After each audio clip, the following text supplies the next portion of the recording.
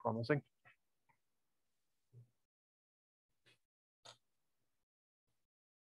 Sandra, I'm not going to see what's going on Zoom. So if you can like monitor chat, just let me know what's going on.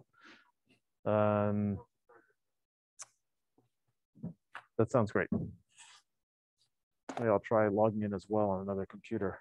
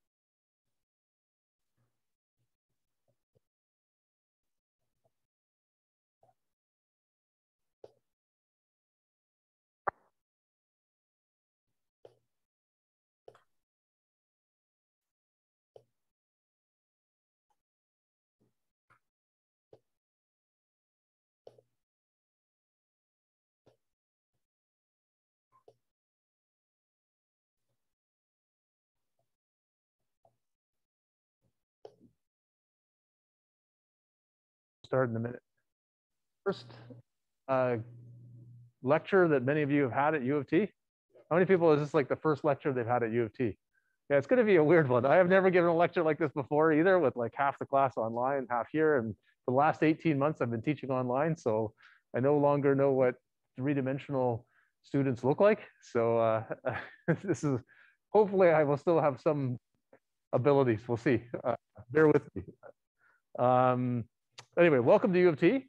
For those of you who are at their first lecture, how many people are continuing grad school or continuing undergrad? They were at U of T before. Okay, so several people, but most people are coming from elsewhere. I guess for those of you who are continuing, is this your first class in person in the last 18 months or so?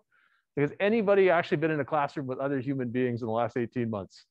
Okay, me neither. Okay, so well, welcome back. It's a bit different for sure, with everybody wearing masks, but it's good at least to be getting back more normal. Obviously, tell me if you can't hear. I'm not used to lecturing with a mask.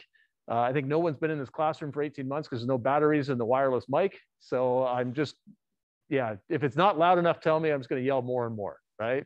We'll use Andrew as a repeater. He can yell what I yelled, right? So Andrew's one of my PhD students, so he's used to interpreting my mumblings, right? That is one of his great skills. So, okay, so without no further ado, let's start in. Those of you who filled out the online kind of little questionnaire, thank you. I'm going to the responses and I'll share them with you briefly next class. That gives me a good idea of like what the background of the class is, and what your interests are. I'd like this to be interactive, just because it's a better way to teach. And I think probably all of you, and certainly I have been starved for interaction for the last 18 months. If you have a question, ask, right? I'm going to ask you questions, and hopefully some of you will answer. Okay, so welcome to ECE 1756, Reconfigurable Computing and FPGA Architecture. And let's see, I'm going to start off with just a bit of like, what is the course? Carefully, you already know this, so I'll go through it pretty quickly. So what are we going to talk about in this course? Basically two topics. How do you use FPGAs? So what are these devices? why do they exist? So before we talk about how can we use them, we need to know, why does this thing exist at all? Should we use them? FPGAs are different than most devices. They're extremely flexible. So we're going to talk about programming. How to use this chip that is kind of a blank sheet of paper, can be used to do anything, and optimization techniques. And also strengths and weaknesses of FPGAs versus other compute devices. Everything's got strengths. It's not the right. This is where it is a good choice. Kind of a little less than halfway through the course, we'll pivot a bit into, okay, how do we actually design these chips? So you now know what they're good at, what they're not so good at, how to get the most out of them. How do we actually make them better? So some questions to that. Compose sub-blocks, logic blocks, RAM blocks, DSP blocks. So we talk about how do we make those? And then they're connected together with programmable interconnect. That's what allows you to really, you can connect them in so many different ways. So how do you make it efficient? It actually occupies most of the area and delay of the chip. And then after we've gone through some of everyone should know this, how to make a good FPGA, we'll go through some alternative architectures. Should we put registers in the routing? Should we have networks on chip embedded? Various other techniques. You can't completely talk about FPGAs without talking about the CAD tools. The chips are completely unusable without software automation. So a modern FPGA has perhaps 100 million switches to program. Nobody's going to do that by hand. So we have to talk some about the CAD tools in order to investigate what makes a good FPGA architecture and how can we use them well. So that's why I asked in that questionnaire, how many people are also taking Jason Anderson's course on CAD. You don't have to take that course, but if I know a lot of people are taking it, it's useful because I know a lot of them understand that background. But I will give enough background in CAD tools that you're not disadvantaged. Okay, so I'm sure none of you are here for the grades, but just in case you care, here's how you'll be evaluated. There'll be 4 assignments in the course. They're kind of moderately open-ended. They're not completely open-ended, but each of them has some optimization component where you can kind of get something working with a certain amount of effort, and then you can make it better with more. The first 2 assignments are kind of from that first part of the course. How do we get the most out of FPGA?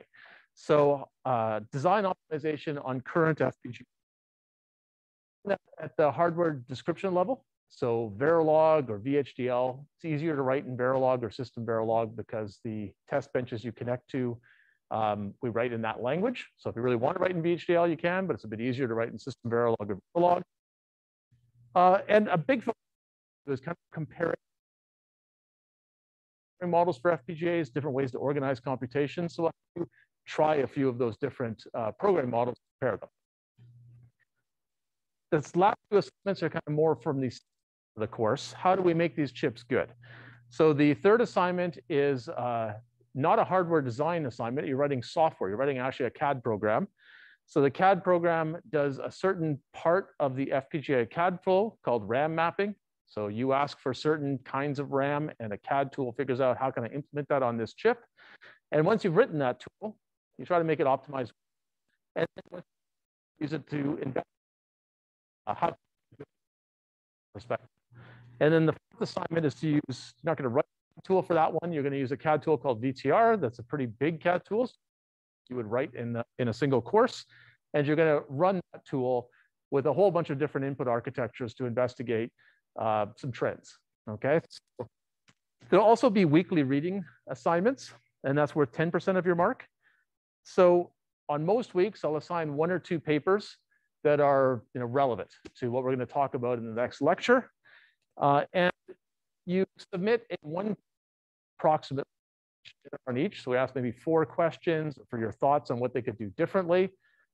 You have to do this on every one of the papers. So we'll take the best 10 questionnaires that you submit, and we'll probably ask you to read about 20 papers.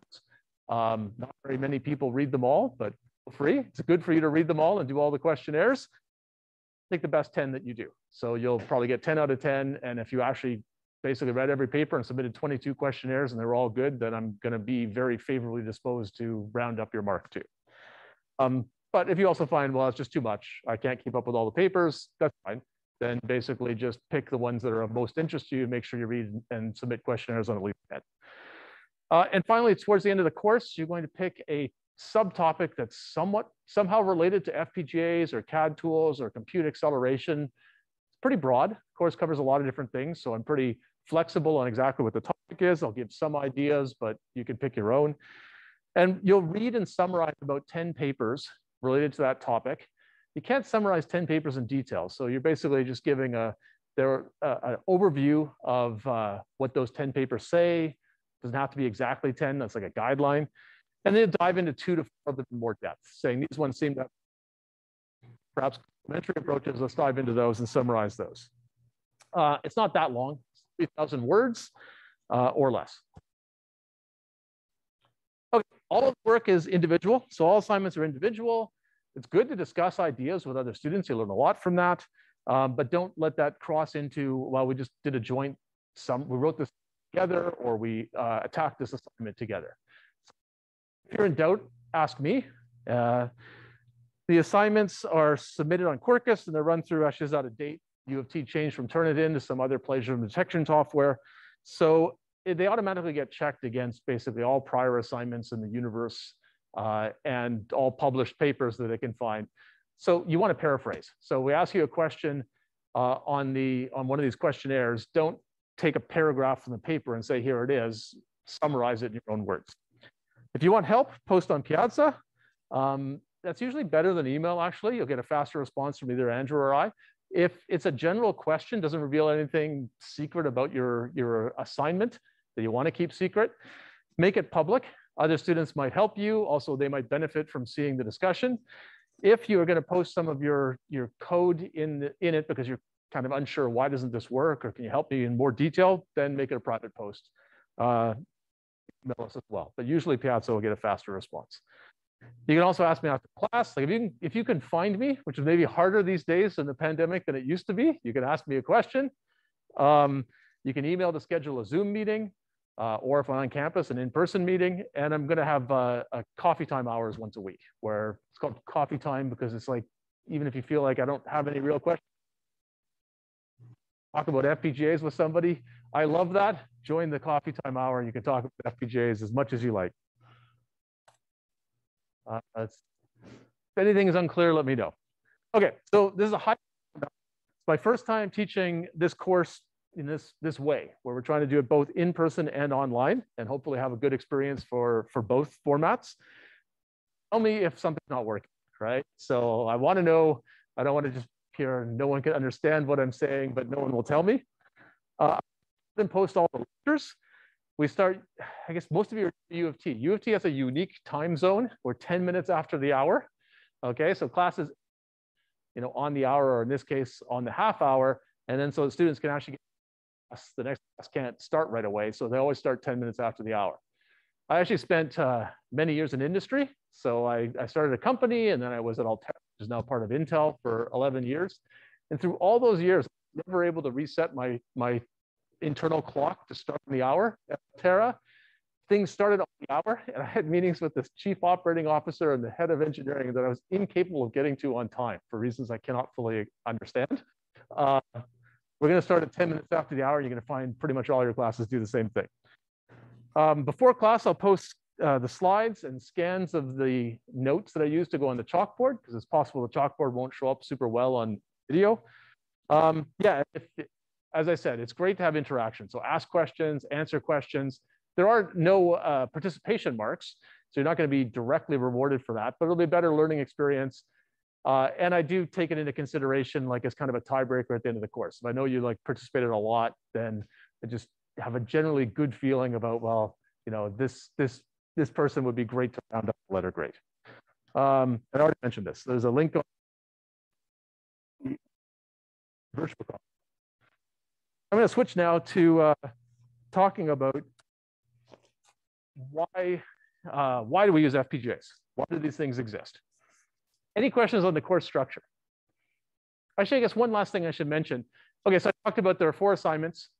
Hardware design, ASIC design, CAD tool design, running CAD tools. You can do all of Okay, so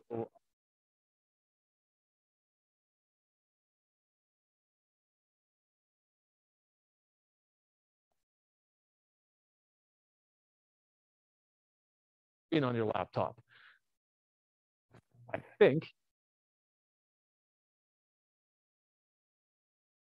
see, but yeah, so if you're kind of trying to do a lot of things online, it is possible to do all of the assignments without physically being in the lab. Okay, so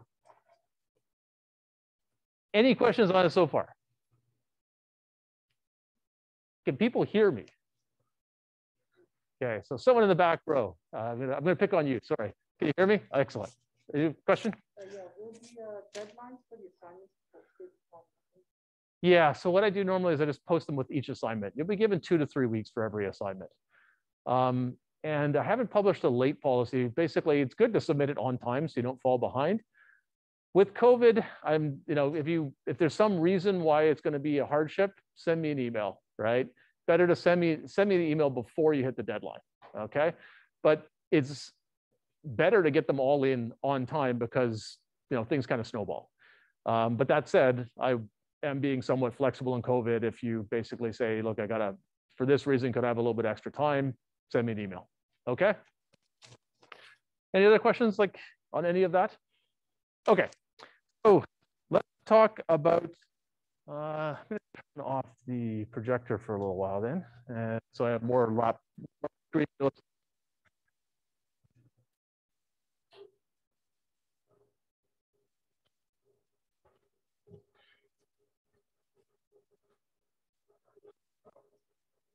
Okay, so basic question.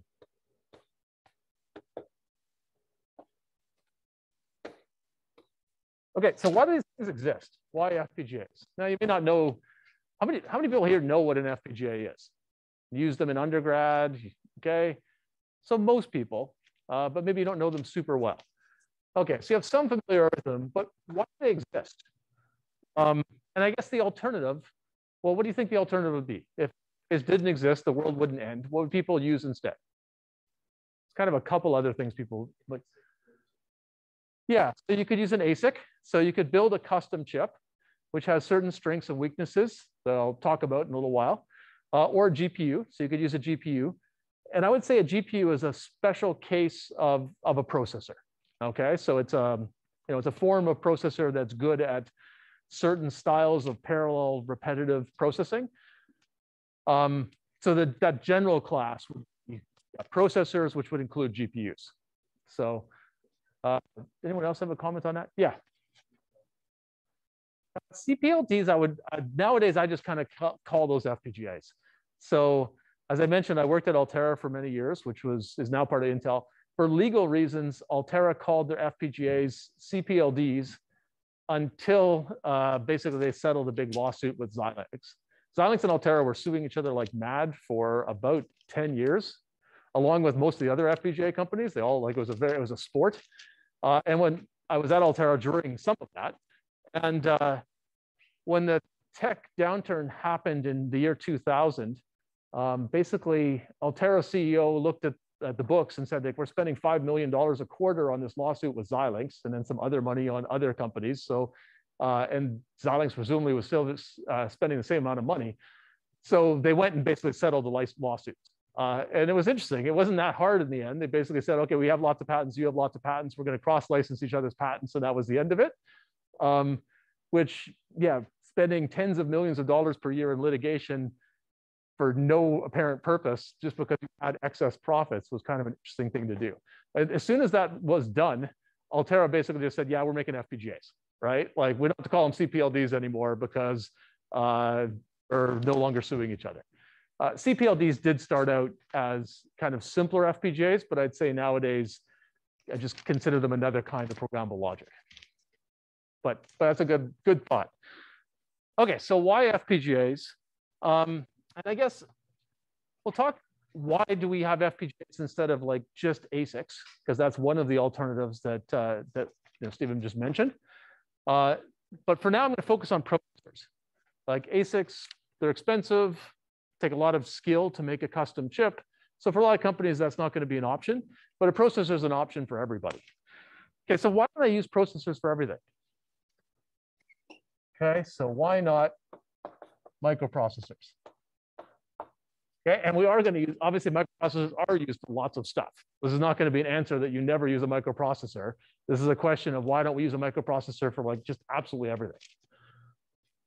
So any ideas? Why don't we use microprocessors for absolutely everything? I've got basically two big categories that I can think of reasons. So I think back there, actually.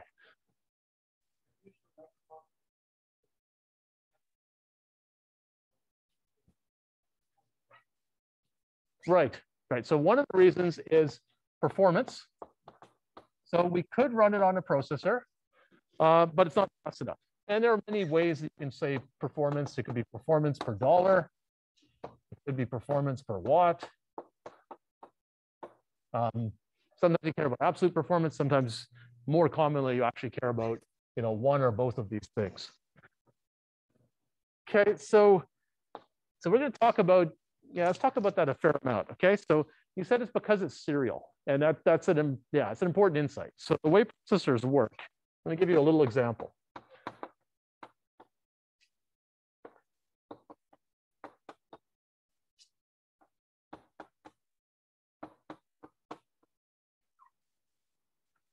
Okay, so I'm just going to write a really simple program. I got a simple computation to do. I want to rapidly compute answers to the quadratic equation. Let's say I've got some system that needs high performance on that. They might say, well, it seems kind of too simple.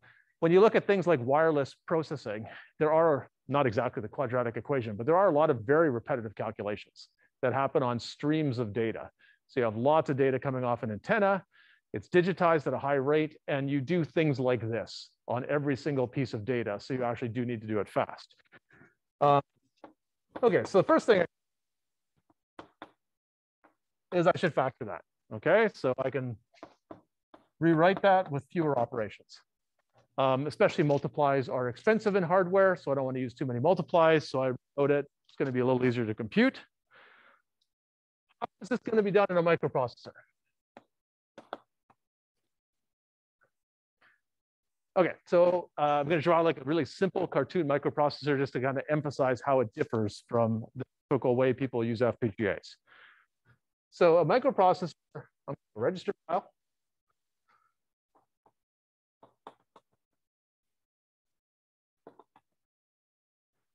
Okay, so I have several different values in this at different locations. So the register file has 2 read ports. So on any given clock, 2 things out of it. I have an arithmetic logic unit. So this is a unit that I've built that can do addition, multiplication, a few other things. Okay, so I need to have some control signals to tell it what to do because it does different things. I'm also going to need some control signals, some addresses to basically say what to take out of the register file every cycle. And generally, I can't compute, this entire function in one clock cycle with just one pass through this ALU. The ALU does think it can do a multiply or it could do an add, but it can't do all of this. So I'm going to have to go through multiple steps, storing intermediate results back to the register file. So I need to have a write port. So from the ALU, I can get it back. Okay, and let's say I make my processor work on 32-bit words. So all of these buses are 32 bits wide. My register is 32 bits wide. Okay, let's bring out these control signals. Okay, and then I basically am going to drive these control signals with an instruction stream in time.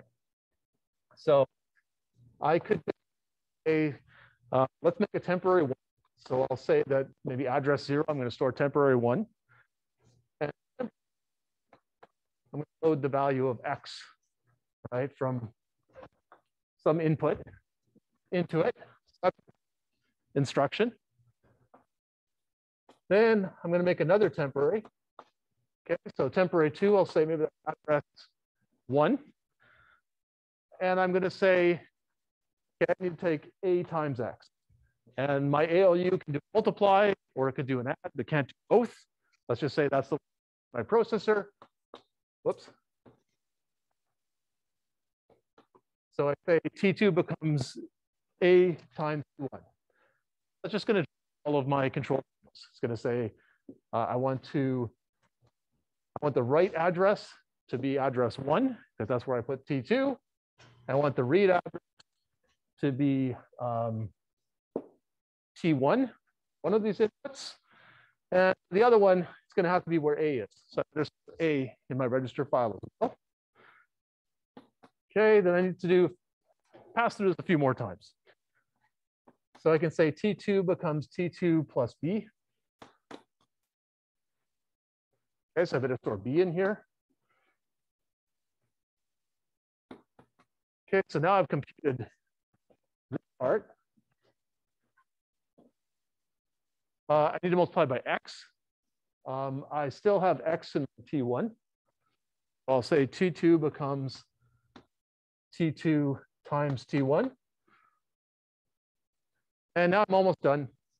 I just need to add in C.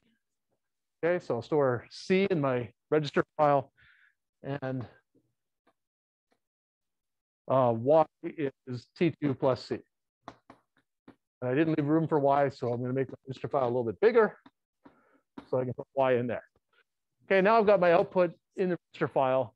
I might want to send it to the outside world, so I also need to have, you know, this output connected to the outside world or something connected to the outside world to get this out of there.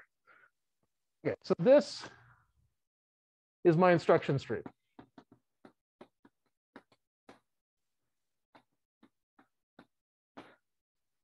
And this is the cleverness of processors. They build a relatively, well, for a simple processor anyway, a relatively small amount of hardware, right? So some memory, an execution unit, some multiplexing, and they use it in time in order to complete possibly a very complicated computation. So that's called temporal calculations.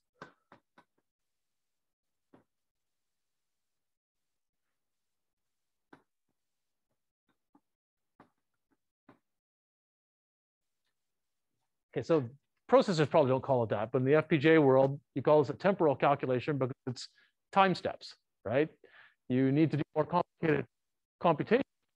You can use the same hardware, but you need to have more time steps, more instructions. So with my simple processor, it basically highlights exactly what you said, sequential, right? It's occurring in many steps. So it's going to take not too many, but 1, 2, 3, 4, 5. It passes through the processor. So if every one of those is a clock cycle, it took 5 clock cycles.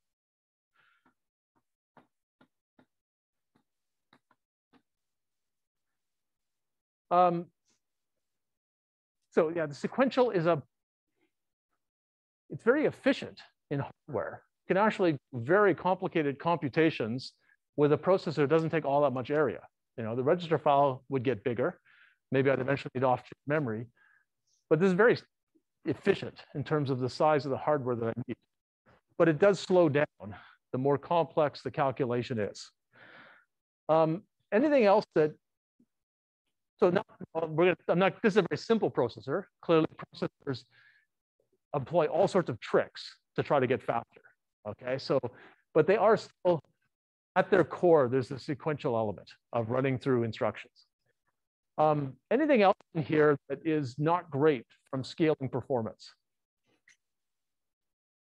Yeah. So the multiply, because I've got only one of them, is that right? Being able to do that in one clock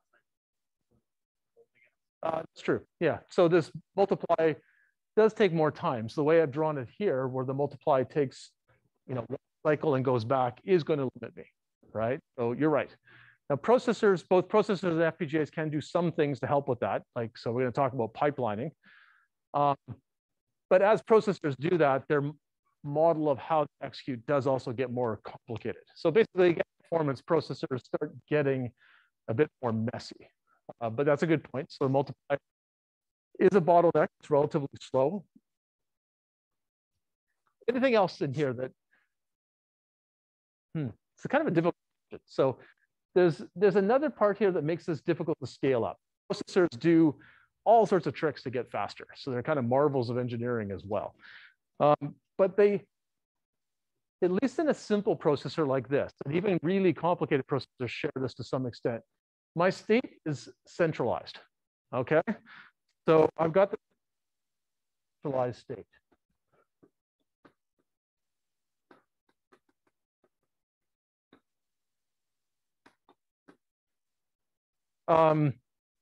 So it's convenient. I've got all of my data stored in this one register file. So my ALU can get all of it. It can put data back anywhere. That helps me structure my computation very nicely. But as my state gets big, so I'm doing a big computation, this register file will get large. And if you make a register file large, it starts getting slower. It's not just that it gets bigger. All of the wiring inside of it, the address decoders, the word lines, the bit lines, we'll talk later in the course about RAMs, this gets slower. You also, if you're trying to make this faster by saying, I'm not going to have one multiplier, I'm going to have two multipliers, okay? And if I have two multipliers, I'm going to need probably 4 read ports instead of just 2, because otherwise I can't get data to my 2 multipliers.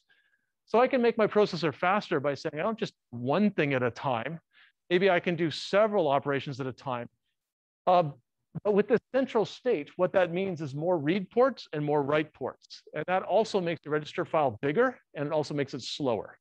You basically get all sorts of more wiring, and it fundamentally slows down, okay? So they make it less, well, so basically the centralized state is a bottleneck because everybody's trying to get data from the same spot. It's very convenient from a programming abstraction. And here I'm doing it all on chip. So for really big computations, you know, a register file just gets ridiculously huge to off-chip memory. Off-chip memory is still a bottleneck there. It's nice abstraction of I just send an address and I eventually get the data, but that now takes a while. I have to send it to some off-chip, typically DRAM, which is relatively slow to respond. So a lot of processor architecture is how you take this centralized state and try to actually distribute it across caches. And in GPUs, you'll say, well, I'm going to actually split some of it up. Instead of having one register file, I'll have a whole bunch of different register files, or have multiple register files. You're gradually making your program model more complicated to make this central bottleneck less severe, okay? Yeah, so I don't want to imply that the processors stayed at this simple level, but they do have this fundamental, the thing that makes them easy to program and hardware efficient is the centralized state and the sequential execution. And then different processors will take different trade-offs of, well, how much do they kind of break away from that in order to get more performance but make programming harder? Andrew, was there a question online? Oh, okay, it's gone. I think I probably shouldn't have done that. So is that? Let me see what people are saying in the chat. Is the audio better now?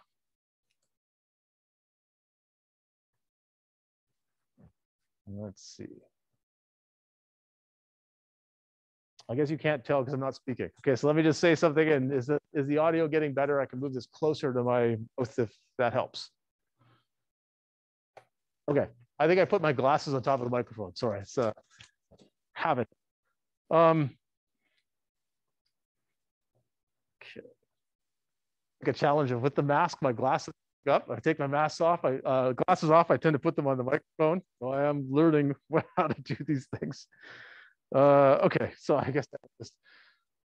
Okay, so process can get some more parallelism in this by becoming more sophisticated, but then they're not quite such a nice abstraction.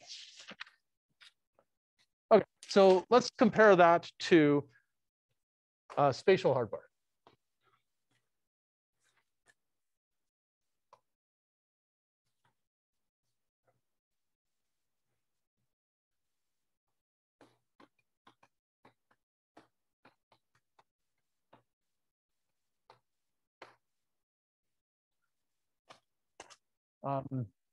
Yeah, so where we don't use the processor abstraction, processor is hardware, but we basically want to do something that's doesn't have an instruction tree. Okay, so it's going to be a different kind of hardware. So if I just write this in pure hardware, like I wrote it in System Verilog, for example, I can write it as an X value comes in. It goes into a multiplier. Both inputs of the multiplier, so I computed X squared.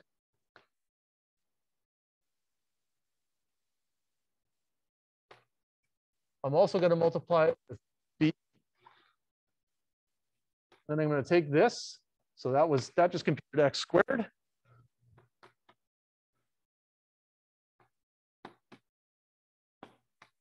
I can multiply that with A with another multiplier.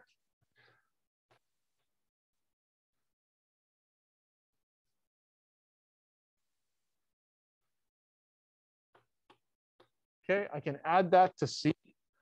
I could do that with an ALU, but I actually have to build a full ALU. I could just build something that only does addition, because I know that all I ever need to do is add this B times X plus C. Yeah, so at this point, I got X squared, I've got BX plus C. So I just add those together. Okay, again, I could do that with an ALU, but I don't really need to. I could just build an adder. Only thing it can do is add, and I get my output. Okay, so this is like a natural way to write Verilog or VHD. Okay, is it parallel or is it temporal? Like, does it execute in steps or is it parallel? Yeah, so this is intrinsically parallel.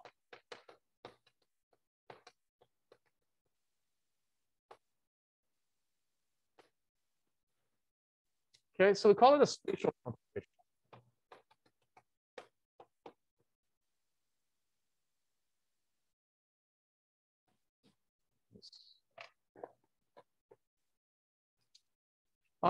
Is it a spatial computation? Well, we've made multiple compute units connected by wires, and they're spread out on the piece of silicon.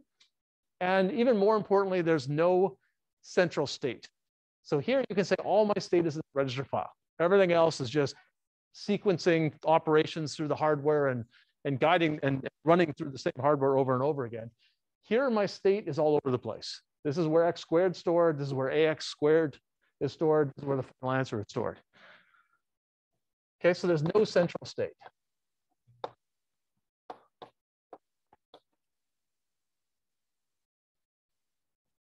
And that's one of the ways you can get performance. We don't have that bottleneck anymore. We also can use specialized operators. Instead of building ALUs all over the place, we built multipliers in certain spots. We built adders in other spots. Every unit of hardware only does exactly what it needs to do. Okay, so we can use specialized operators.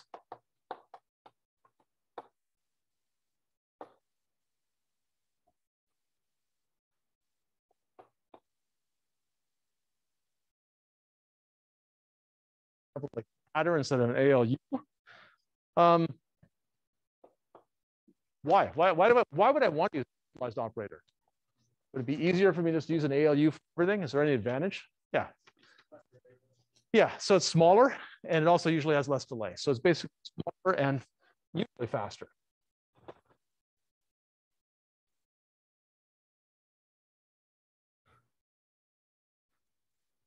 Okay, so is this going to be faster for computation? Let's say I just wanted to send one in and get one Y. Is this hardware faster than this processor? Yeah, it probably is. I think it's faster. Yeah.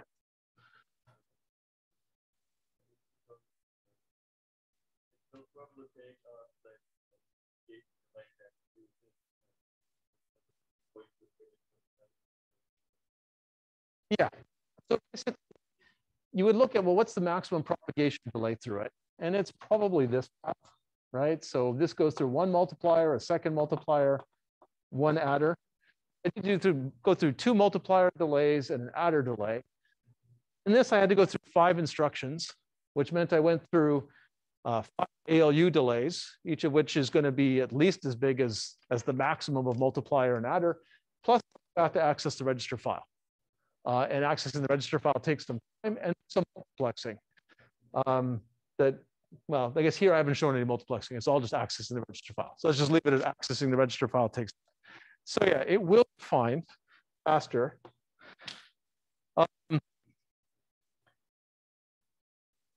Yeah, so the overall hardware is faster.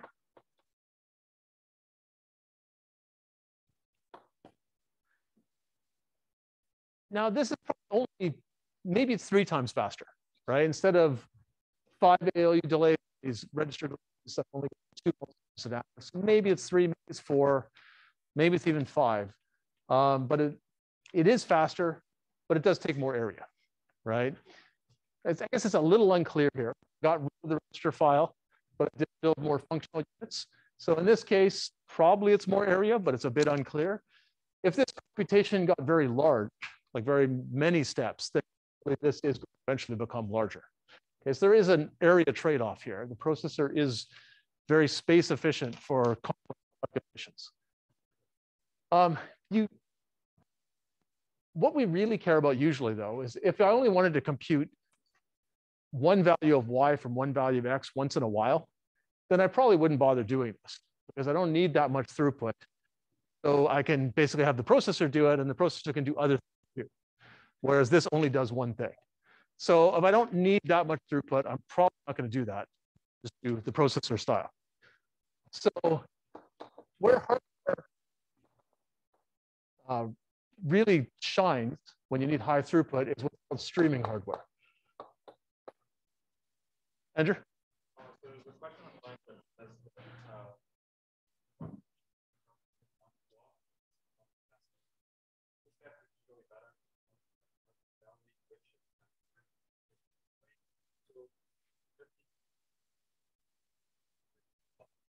That's true. Okay, so there's multiple good points there. So I've got a pretty simple processor here. This processor is not pipelined. So it basically does in one clock cycle, you go through the multiplier or ALU, you go through your register file access, etc. But you're right, you can pipeline this, which we're going to talk about in a few minutes, where you say that takes multiple cycles, and now your clock frequency can be higher, and your processor can be working on multiple things at once. So that's a form of parallelism that's common with processors. It'll make this more efficient. We can do the same thing here, though, which is what I'm going to do in a minute. We can actually pipeline to make it more efficient. So pipelining is a powerful technique for both processors and for spatial hardware, but it probably works even better for spatial hardware. Spatial hardware, because it doesn't have things like this central register file, which becomes a bottleneck for your clock period. You just wind up with it hard to make that register file fast enough. And if you take, and it's difficult to register where you need multi-cycle access. You get certain spots down in the details of how you build this RAM, you don't have a place you can pipeline for. So I guess my answer to that is you're completely right. I can make this processor faster with pipelining. I'm ignoring that for now because I'm comparing basically a simple processor to simple spatial hardware. But I'm going to pipeline the spatial hardware in a little while too. Your other comment was that the clock period of the processor is usually faster than an FPGA. Also true. I'm going to talk about that in a little while too, because that's essentially the other competitor to an FPGA, which is custom chips. Processors could be built on an FPGA, and they are built on it. But more commonly, they're built as custom chips, which means that you can clock them faster when they're a custom chip. So you're going to gain back some of your performance loss from the fact that you really optimized this processor. Hopefully that partly answers your question.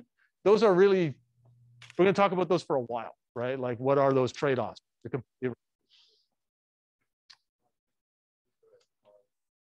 Okay, don't go that far because it's going to be too hard to see. Okay, so thank you.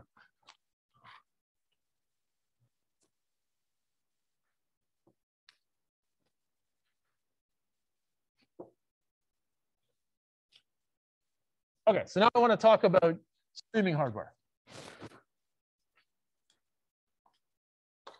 So the title is over there.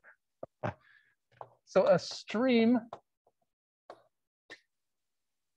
of data flows through. So that's where we probably care more about high performance, like that wireless processing case that I told you about, cell phone base station.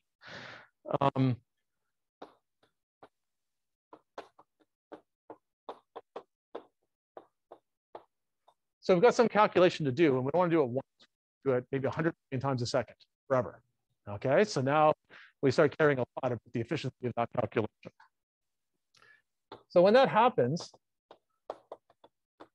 we want a pipeline for higher performance.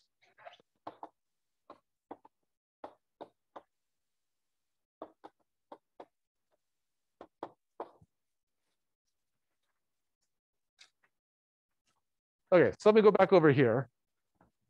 How many people are pipeline hardware in your undergraduate degree or mid school already? Okay, so quite a few. How many people are not sure what I mean? So, so pipelining is basically dividing up your work into multiple clock periods. You put additional registers into your design so that you take multiple clock periods to get a result, but your hardware can be clocked faster. Every piece of your hardware is working on a different input, essentially. So for this hardware that I've shown you, so let's say, well, maybe I'll draw it again. Maybe it's messy.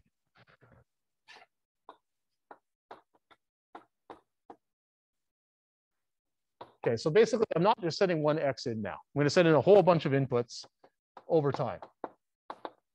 Okay, so X of time step 0, X of time step 1, X of time step 2, etc. So that's my new input. And if I look at this, where would you put registers to try to pipeline this? So the goal is basically, right, I can't send a new X in until I've got a stable Y value. So that means I need to wait 2 multiplier delays and an adder delay, or a multiplier delay and 2 adder delays, plus all the wire delays. But I have to make sure that whatever the longest delay through any of this is, that my clock period is longer than that. Otherwise, I could have data corruption. I send some new input in before I've captured the old output, and disaster happens. Okay, so I put a bunch of different X values in a sequence. I want to clock this as fast as possible. How can I add registers to clock this faster but still get the correct answer? So if you just say add registers at random, you will not get the same answer. So where would you pipeline this? Yeah.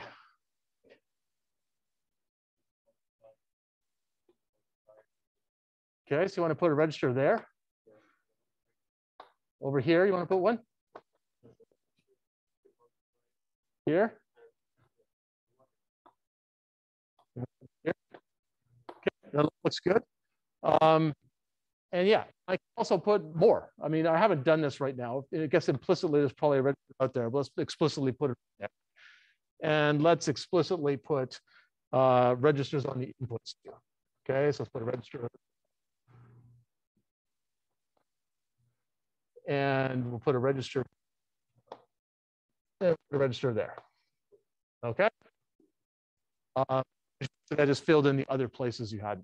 Does this produce the same answer as before? It just delayed 1, 2, 3, 4 clock cycles if I count all the registers. Do I get the same answer? Yeah. So this actually works. It doesn't change any of my outputs. How fast can I clock this? So what determines my delay now? What do you think? How much faster? Well, you can't really answer this, how much faster, but what do you think is going to determine the delay now?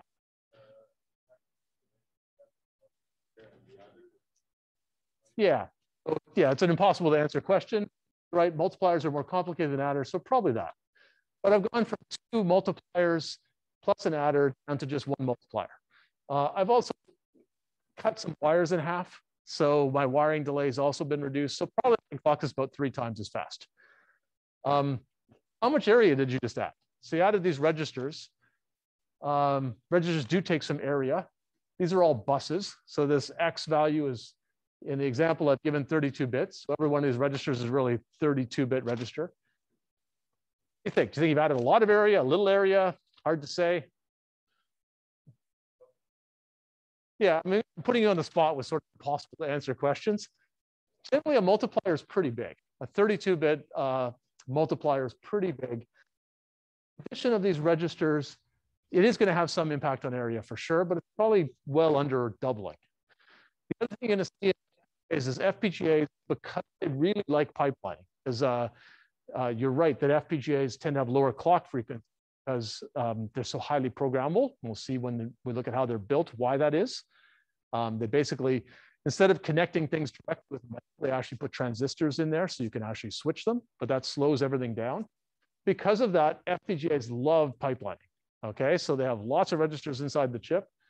The FPGA, these registers are relatively cheap. Okay, mostly because everything else is more expensive, right? Wiring is more expensive because it has transistors in it. So in a custom chip, say, but this would be probably well under, like much less than double the area.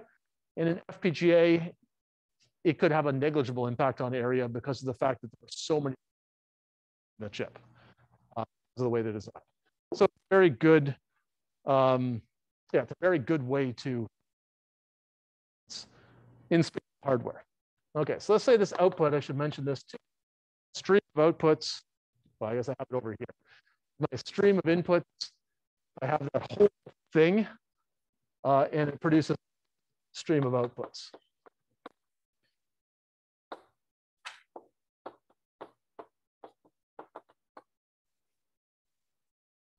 Yeah, Andrew, is there a question?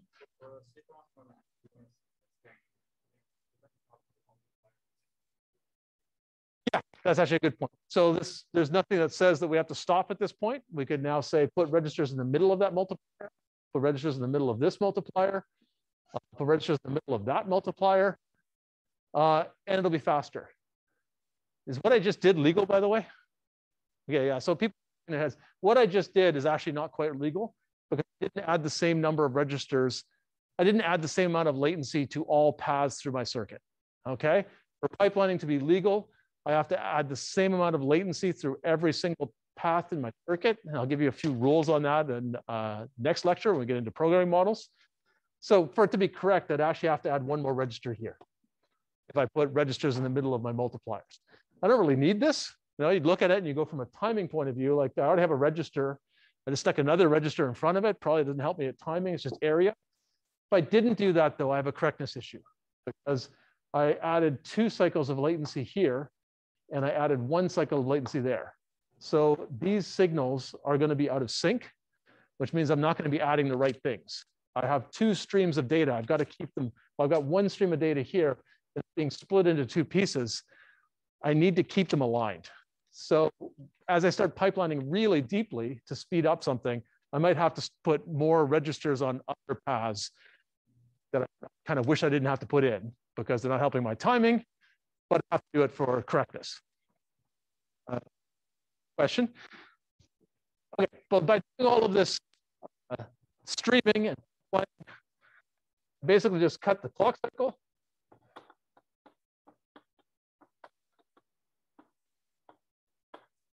Okay, so if I don't pipeline super deeply, like I put in 3 stages of pipelining at first, I probably cut my clock rate almost a factor of 3. So I'm going to get a lot more throughput. I did add some area, but those registers won't be a factor of 3 area. So from an area delay point of view, which is kind of a good metric of efficiency, it's a win. Okay, so, and basically with this streaming model is continuously streaming through.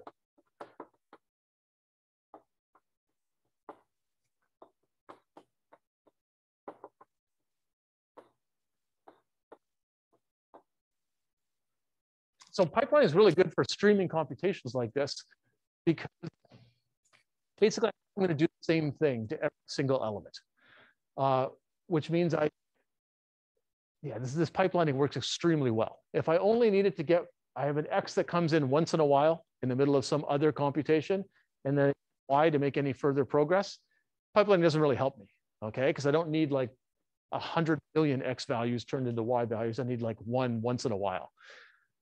So if I don't really have any other X values to stick into this pipeline while I'm waiting for the first one to turn into a Y.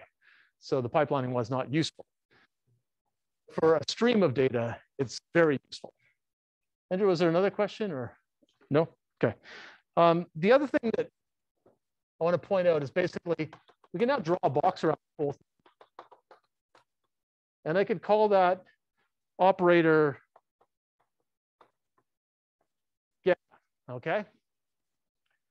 So if that was my operator gamma, I can basically use that as a building block, like a module, and I can build more complicated calculations.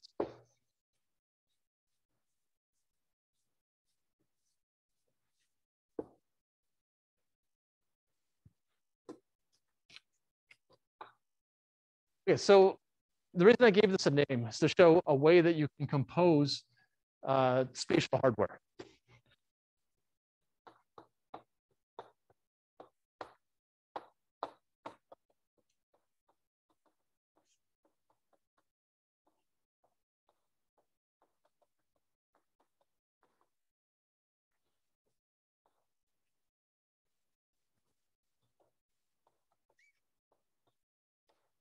Okay, so say I've still got my X stream. Maybe that's coming from a radio on a wireless base station to get like an antenna.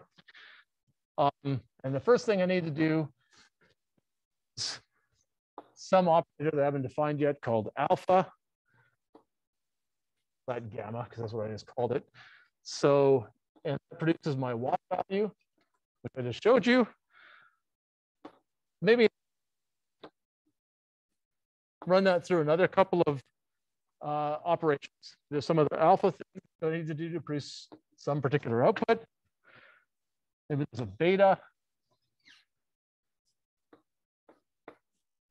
to produce another output, and so on. So basically, instead of just computing some quadratic function of x, I compute that, and then I compute a function of that, then I compute another function of it. So I'm building a more complicated calculation. Okay, so what happened as I did this, does my output stream, so I've now got these two new output streams here, do they slow down? Or do they come out at the same rate they used to come out? So basically, if I was able to block this circuit, say 100 megahertz, then I can take input at 100 million inputs per second and produce 100 million outputs per second. Now let's say that I was able to make this alpha beta also clock at 100 megahertz. So I pipeline them carefully, they run fast.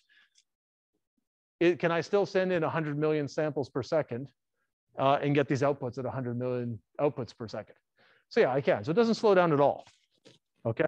So the reason it doesn't slow down is basically we've increased parallelism. We've gone for a more complicated calculation, and we've just built additional cascaded modules, all of them pipelined. So our clock period didn't drop, our parallelism increased, and therefore we're able to do a more complicated calculation without throughput going down. So this way of spatially composing hardware naturally increases parallelism.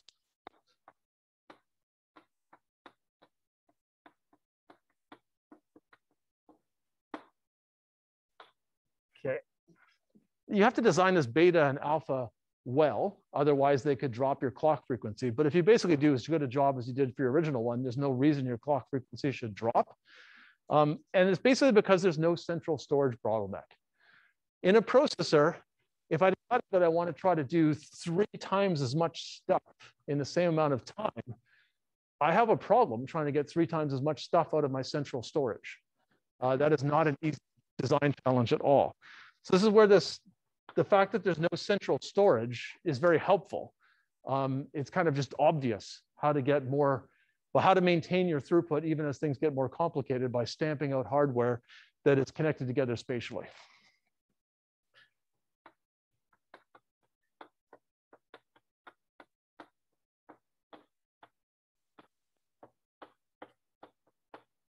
Okay, so we kind of never get a central storage bottleneck. It just gets spread out on our whole chip.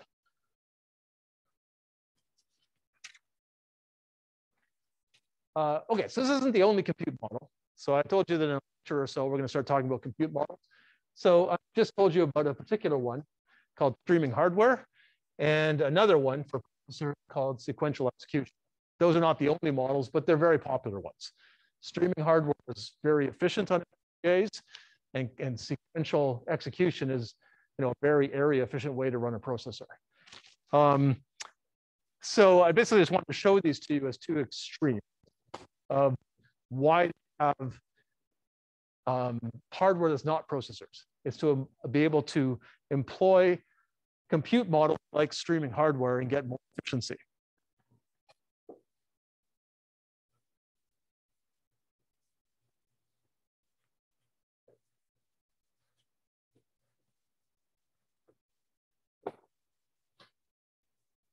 Okay, so now that shows you that streaming hardware is good,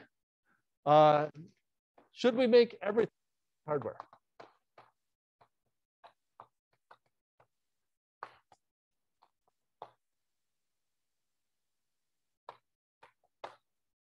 Yes, we started off asking, should we just make everything processors? You know, course ended, right? You all got credit, we're done, right? And we happily came to the conclusion, no, there are reasons that we shouldn't just do that. But now that I've shown you that streaming hardware can be very high parallelism naturally, no central storage bottleneck, should we make everything out of streaming hardware? What do you think? Sometimes you might have different operations that you need to do so everything streaming, like you can only perform that specific operation. Yeah. So basically, like, first answer is no, right? So you're saying no, don't make everything streaming hardware, and you're right. And one of your reasons is basically, can't reuse, at least the way I've designed it here. It's just very efficient, but it's also very restrictive. It does one thing. So can't reuse for different computation.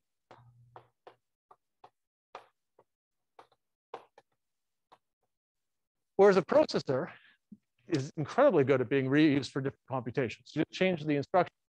And the instructions, so if you need more instructions because you need more subroutines, you need more if statements, your area does go up some because you need more main memory or bigger register files, but it's a relatively slow growth because instructions that can be stored very densely on chip.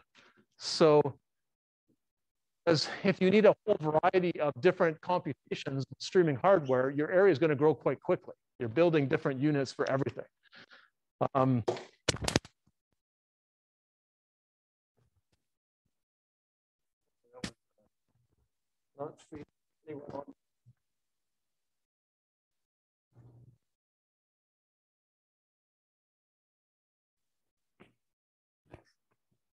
Although, in my defense, we had to, so far today, Andrew and I had to go find a back door to get into the room, and then found that it's under construction. So we're doing reasonably well so far.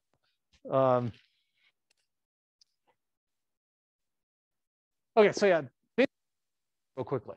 So the other side of this kind of spatial composition is, yes, my throughput didn't drop, so my parallelism is naturally increasing.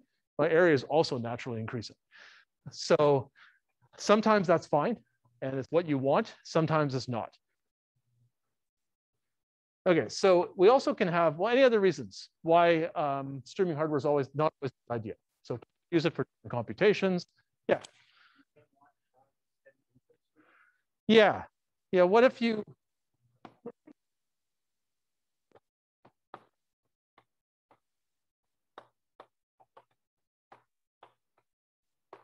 can get new inputs from hardware very often.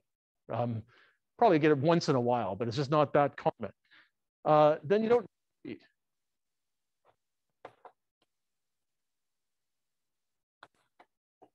And the speed isn't free, especially if the computation is relatively complicated. This style of computation lays it all out in space, so it's pretty big. So we don't want to do that if we actually don't benefit from the speed. You'd be better off using a processor. Anything else? Any other reasons? Any other things where a processor is really good? Yeah.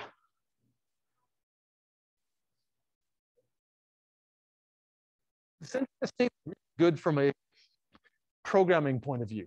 Yeah, so so actually that's another good, maybe design effort.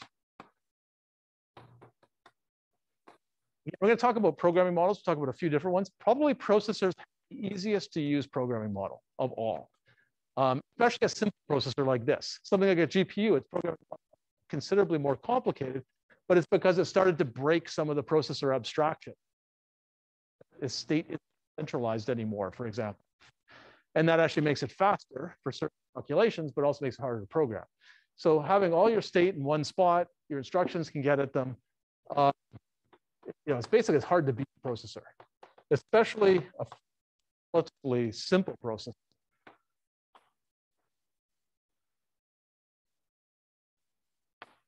Any other thoughts?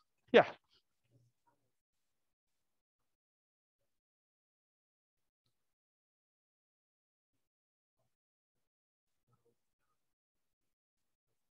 Right. So I'll say data dependent or serial algorithms. Kind of two words for basically the same thing.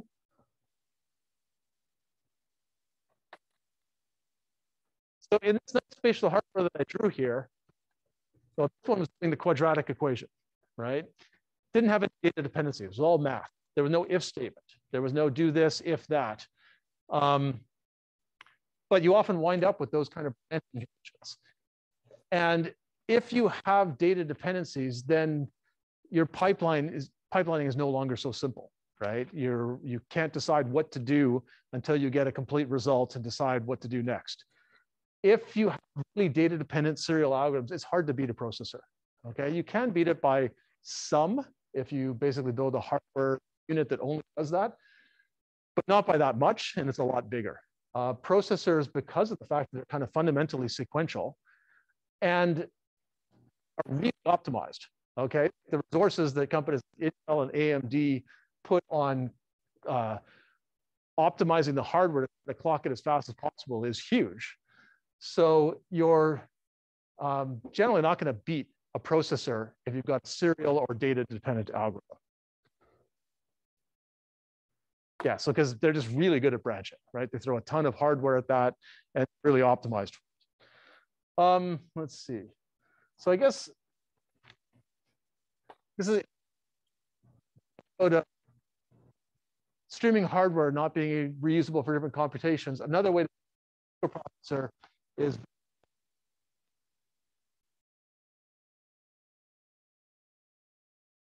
for low throughput. You know, that may be less true if you have to do all sorts of tricks to try to make it faster, but you don't need high throughput. It's very efficient.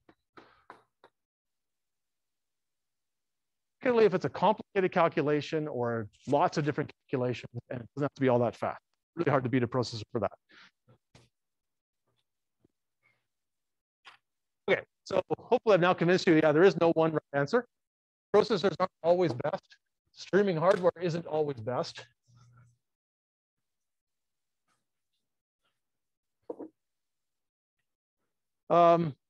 Should we make a mixed device? Should we make something with a bit of both? Because each of them is strong. Okay, I see people nodding their heads. So yeah, usually when they're kind of trade-offs, something in the middle is usually the best. So should we make a mixed device?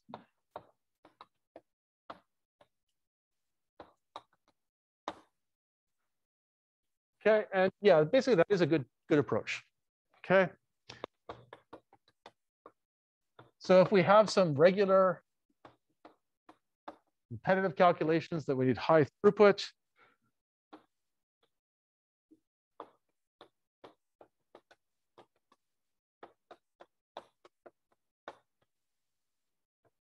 okay, we make streaming hardware for that. And there are a lot of repetitive calculations. So I've talked a bunch about wireless processing because that's a big market for FPGAs. It also consumes a lot of silicon because the way you're getting more and more data phone is actually ever more complex wireless protocols that require ever more computation on every bit of data that comes across the antenna. Networks, another example of highly repetitive calculations where a general processor, you're kind of wasting a lot of its hardware, constantly saying, what should I do next? What you do next is largely what you just did, just do it again. So there are where a lot of our computation goes is repetitive, high throughput nowadays. But not all of it. So we're going to have some control tasks, some serial tasks, some low throughput tasks.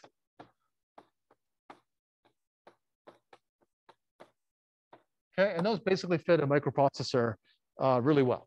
So we could build a chip where we just divide up our area and we might have multiple things we want to do, maybe some wireless processing, So maybe that's our streaming hardware unit 1. Maybe we want to do some neural acceleration of a certain type. Hardware unit 2. Lots of different protocols, so maybe we need another unit.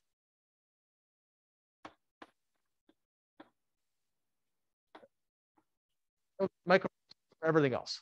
Anything we can think of, because there's always risk putting your algorithms into hardware. What if they change? Somebody comes with a new idea, or the standards change, or whatever, and your hardware no longer does what you need.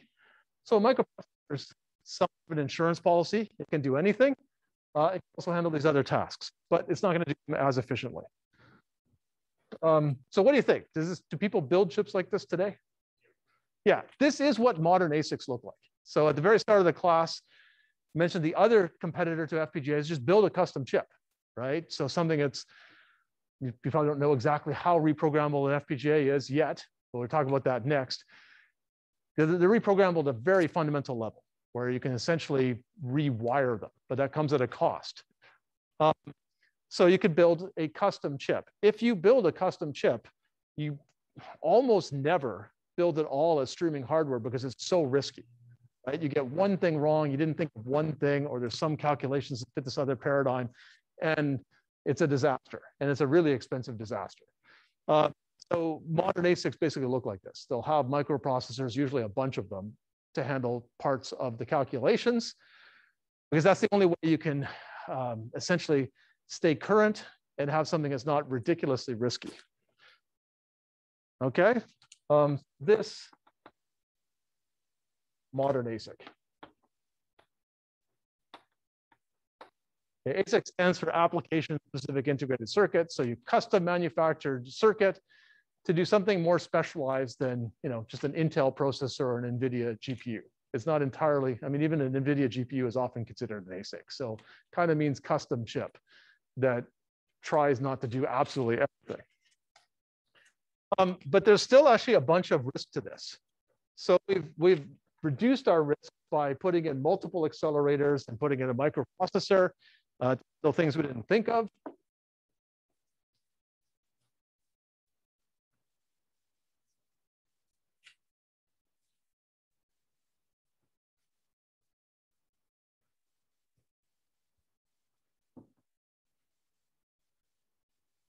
We still have to make a lot of decisions.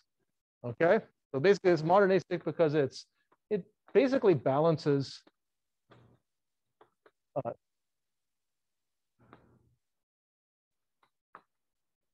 and flexibility.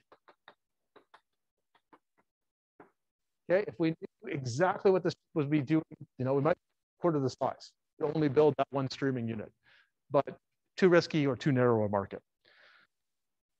We still have lots of things to decide on. So there's still a lot of risk that we're going to get wrong. So,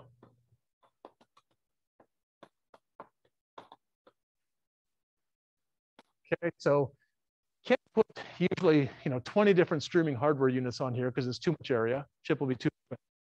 So we have to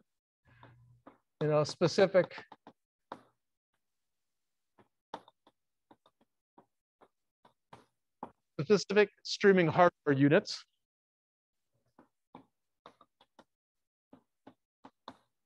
And usually only a few. We're going to make our guesses. And there's another thing. We need to make sure we connect them in a way where we can get our job done. Maybe it turns out that we're targeting some wireless standard and it changed at the last minute in the next generation, and the streaming hardware unit almost do it, but not quite. So it needs to send some data to the microprocessor for a certain step and get it back. If we didn't actually connect that internal data to the microprocessor, we actually still can't do it, right? The microprocessor in theory can do anything, but actually can't get at that state. That state's buried in this unit. We could reduce by saying, well, these streaming hardware units are all going to write out to a central state, and they're going to read from a central state, and that's also connected to the microprocessor. So now everybody can see everybody's state, but that's not sufficient. We just created a central storage bottleneck that's slower, more area, etc. So we basically have to make some other decisions. How do we connect these things together? And the most flexible ways to connect them together are also the most area hungry and the most performance limiting.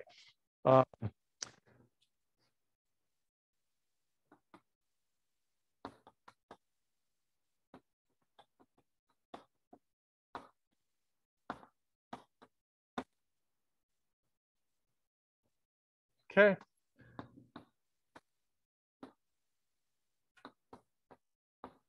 So could use central storage. It's flexible, but like big and slow. At the other extreme, we could just have fixed connections where certain things connect to each other with just wires and registers. But that's really easy to just get wrong.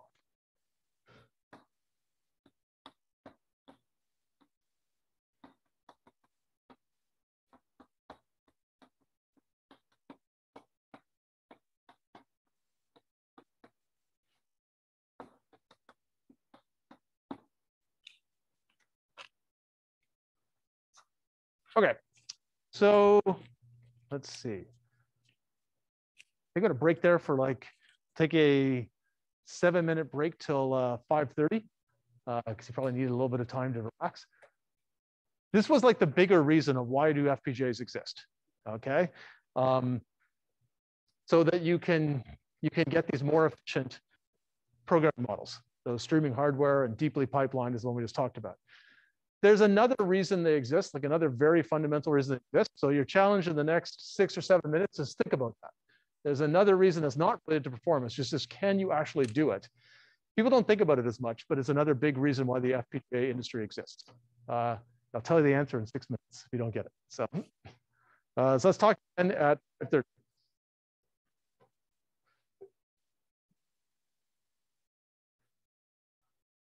Okay, back.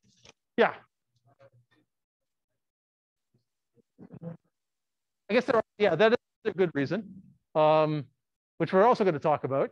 Okay, so hold that thought, because there are issues of like efficiency in terms of design and cost effectiveness to get the first unit out, and mostly against the custom chip. Okay, so a processor is an incredibly productive design environment. If a processor does what you want, you generally just can't beat it for design efficiency. So can you think of anything a processor can't do? We talked about how it sometimes can't get you the performance you need. Is there anything else it just can't do? Yeah. Let's go to the back, actually, and I'll give you a shot. Yeah. Yeah, exactly. So that's the other big thing.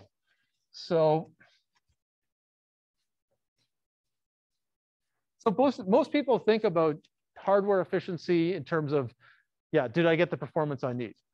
But the other big reason that FPGAs exist compared to processors is, okay, this is way back to that whole thing was point 1. Point 2 is basically I/O. Okay, so there are a huge number of different ways that you connect chips together at the electrical level, at the timing level, at the protocol level. So you may not be able to go buy a processor that can actually connect to everything you want. So again, the FPGA industry really likes base stations. So say you can't connect to the antennas. Modern base stations have antennas stuck all over the place. If you actually can't connect to the electrical protocol that they're using, you can't fit in that environment. If you're going in a car and you're monitoring some of the sensors in the catalytic converter and the engine and so on, and they have an interface that you can't find a processor that has the right mix of all those interfaces, and maybe you're also going to connect to your own custom sensor, that's part of what your company wants to do, like you do not have an option, right? A processor has fixed IOs. They usually have a bunch of different kinds of IOs to give you more chance that you can connect to what you want. But they're still fixed. So you can wind up commonly in a situation where you just can't connect to what you need to talk to. Okay, so if you have IOs that are not electrically compatible,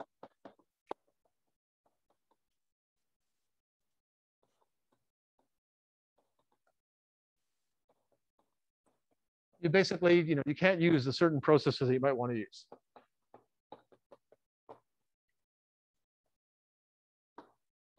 And if you go read an FPGA datasheet, you'll find that there's this bewildering array of IO standards.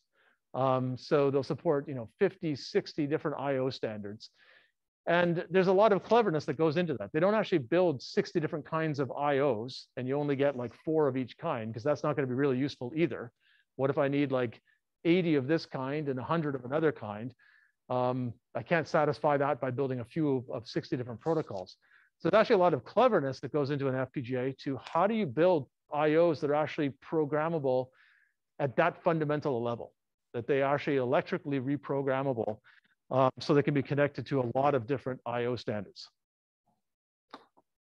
And there are a huge variety of IO standards. Some because you need speed, some because you need low power. Often they're made for the needs of the sensor and for the memory, like DRAM. DRAM chooses interfaces that make the DRAM cheap, and it's the problem of the other chip to just adapt to that. Okay, so there's basically a big variety. And then often an FPGA is the hub of the system. It's got to connect a bunch of things together. So if you've got a wide variety of IO standards, and then you've got like 10 different chips that each chose a random IO standards within that, the odds of finding a microprocessor that has all of that drops. It's certainly not zero. For the most common things, you'll still find some microprocessor that can connect to them. But for some, you're just not going to find it.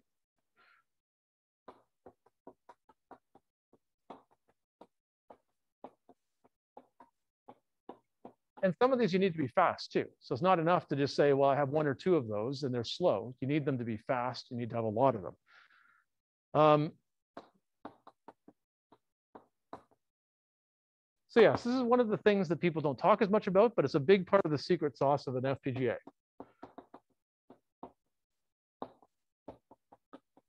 So it's configurable IOs, and they're configurable in a lot of ways. So the voltage, the timing, whoops,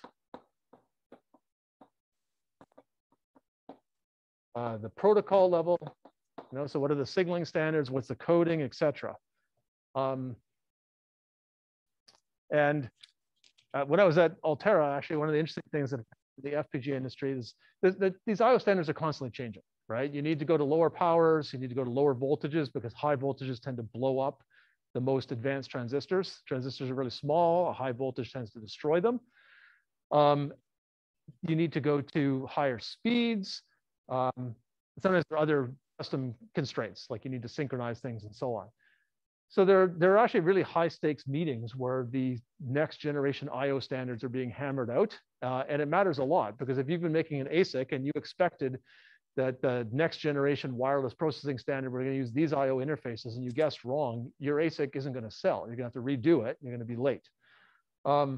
So yeah, these standards meetings are actually high stakes political affairs because every one of the ASIC vendors is trying to get competitive advantage. And the FPGA companies like Altera and Xilinx would also be on these standards committees because everybody knows that FPGAs are good at this. So FPGAs would be part of the solution. They'd be in the middle of the system connecting everything. And by using streaming hardware, they can connect them fast.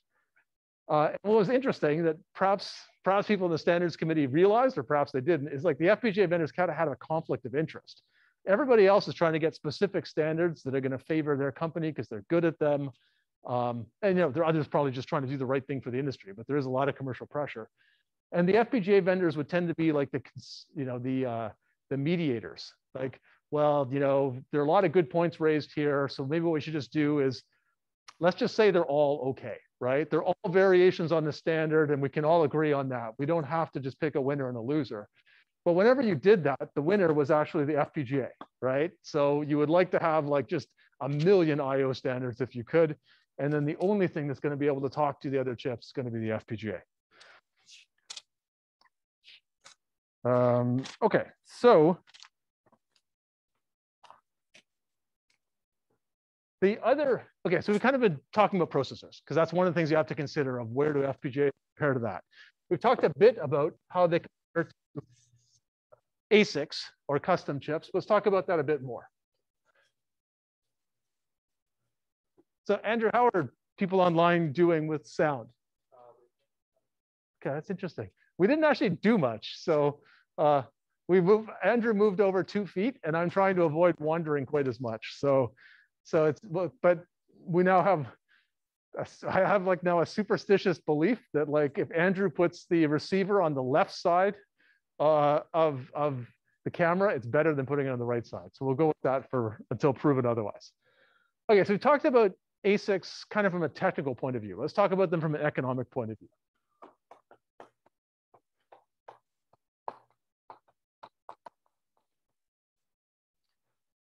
Okay, so let's say you've decided I can't get the performance I need from a processor, or I can't get the compatibility with IO standards I need from a processor. So I got to do something that's more customized.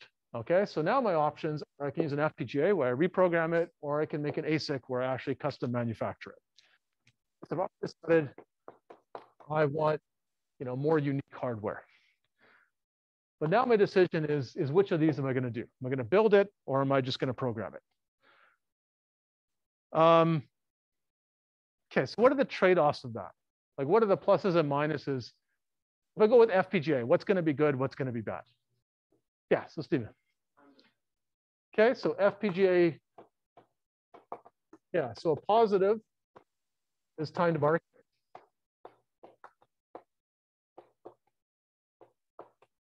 Okay, why? I mean, maybe it's obvious, but how's an FPGA going to get me to market faster?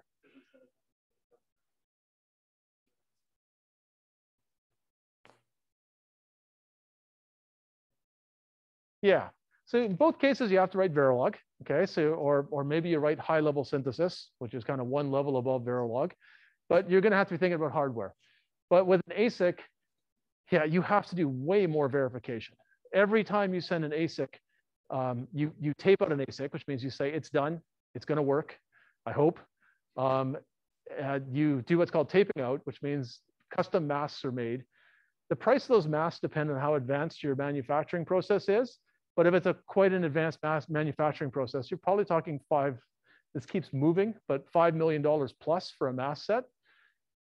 And so you need to slow down. You need to verify a lot, because you can't just say, I don't know, there was a bug, I fixed the bug, probably okay. Let's just like send it off for $5 million and see if it works.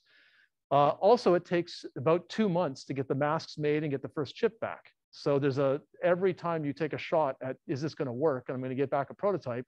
There's a big time, there's a big expense. So obviously that slows you down. But the other thing it does is it just changes your whole development cycle. With an FPGA, you can be closer to software, where you can just try something, put it in the system, see if it works. If it doesn't, you can try something else the next day. You're still not as fast as software. Okay, like software, you can recompile it in minutes. Whereas an FPGA is going to take a lot longer to go through the CAD system. It's going to take hours at least. So in FPGA, you still do more verification, more thinking about what you're doing than you would with software, but not as much as an ASIC. And that does actually make you faster, right? It's really productive to actually just say, this seems good. I thought about it some, now I'll just test. That's a really good development methodology that FPGAs make easier. So yeah, it's a lot better for time to market. Obviously, the ASIC has, no matter what, the additional time to get the masks made and get the chip fabricated, but that's about 2 months. The actual time to market advantage of an FPGA is much, much more than that, because all that extra verification, all the extra steps slow you down a lot more than that. The other thing is the average ASIC takes 2 full mask sets. So every team obviously would like to get it right on the first try, but they usually don't. Okay, so you usually have to spend money on mask sets multiple times, and you have to wait multiple cycles before you have a chip that's good enough to sell. Okay, so there's a big advantage in time to market for all sorts of reasons. Any other positives for the FPGAs or positives to ASIC? Yeah. Yeah, so reprogrammability.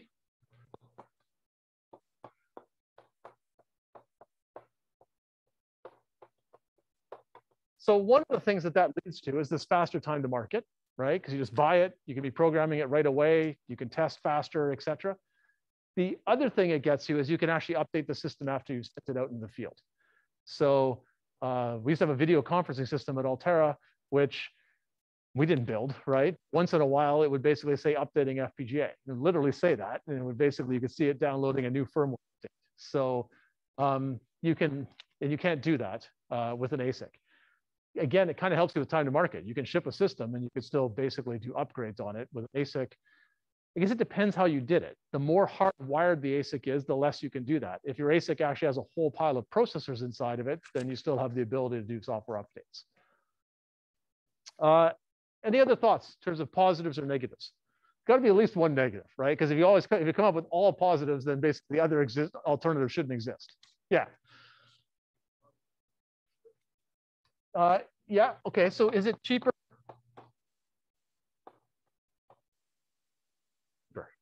Is an FPGA always cheaper? Yeah, so it's, yeah, so smaller quantities, yes.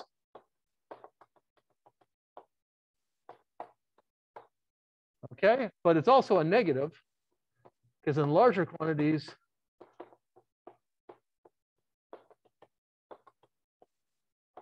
it's more expensive.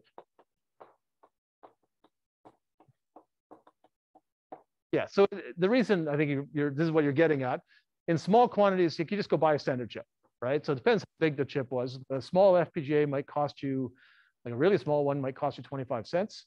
A moderately big one might cost you $5, $10, and a really big state-of-the-art one might cost you 1,000. And if it's like I visited one customer of Altera's once where our IOs could do really high speed protocol that Xilinx could not do, okay? Which meant we had no competition.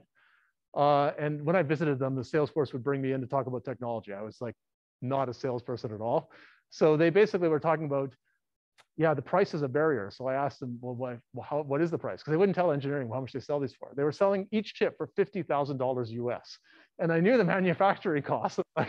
So I didn't say anything. I knew enough not to say that, but it's like $50,000. The thing's probably got a cost of about 150 bucks, right? But basically, when there was no competition, they could just make up the price. Usually, it wasn't quite that bad, but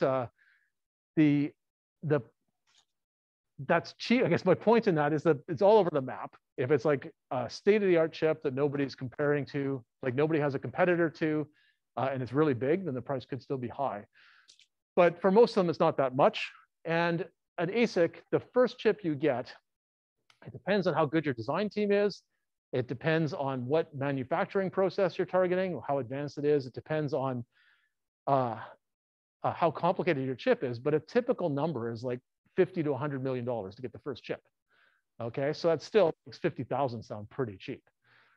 But an FPGA is several times bigger than an ASIC. And we'll read some papers on how much bigger. But it's definitely not, it's not 50%. You know, the factors are, it's factors, right? So it depends on exactly what you're doing and what comparison you make.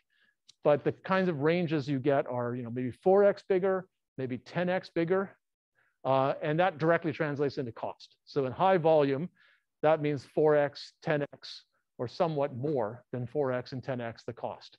So if you're Intel and you're making the next generation processor, or you're NVIDIA making the next generation GPU, you're going to sell an enormous quantity of these, and you are for sure going to do ASIC, right? Because it's at those kinds of volumes, that's the only thing you can do.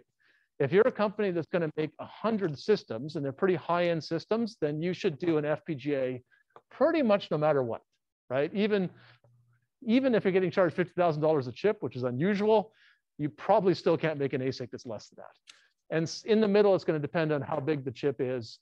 What is your breakpoint? Does that make sense? So a question that people often come up with is, okay, so at a certain volume, an ASIC makes more sense. So how big is that volume? How big is that market? Okay, so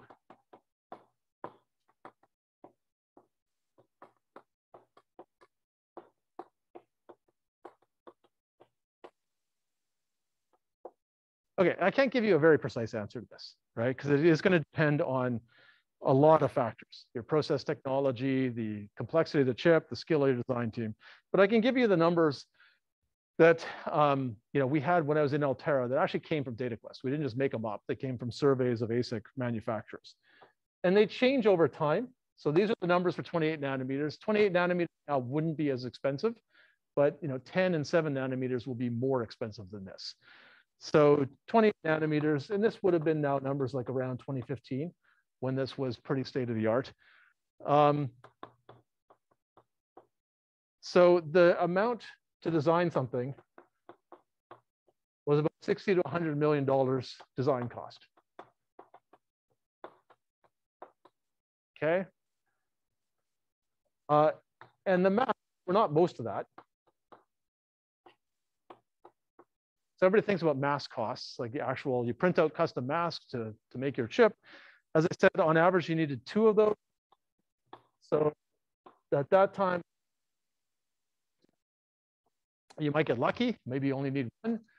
You might be unlucky, you might need 3 or 4, but that was a typical one. Okay, but that's, again, not most of your cost. You have to do a lot of verification. Once the chips come back, you have to do, you have to basically validate that they're still reliable. So there's all these extra steps that you have to do with an ASIC, product engineering steps that you don't do with an FPGA. You basically just trust the FPGA manufacturer has tested the chip. They've made tons of these chips. They know that they're reliable and their timing specs are this, etc. If you make your own ASIC, you do that, right? So there are all these steps that you have to do even once it comes back that you didn't do with an FPGA. Okay, so that's basically $60 to $100 million, so big range. But that's not the size of the market, okay? So what else do we have to think about if we're deciding should we make an ASIC or not? So I guess part of it, I want to just make back our $100 million, okay? That's not a business model. You can't say, I think I could sell $100 million of these chips, therefore I'm allowed to spend $100 million to make the chip, right? That's not a good business plan. So for a typical high-tech company that's basically on the cutting edge, pretty R&D intensive, their model is about revenue on R&D. Okay, you have to have some money to actually pay your sales force, pay your accountants, have your office buildings, actually pay for the chips. Like once the chip comes back, you know, this is to get your first chip back. You still have to pay your foundry for every other chip after that. And you want to make a profit, right? You don't want to just break even. So a typical model would be 20% of your revenue can be on R&D. Okay, so now multiply, let's take this 100 million. That means this has to be 100 million in revenue.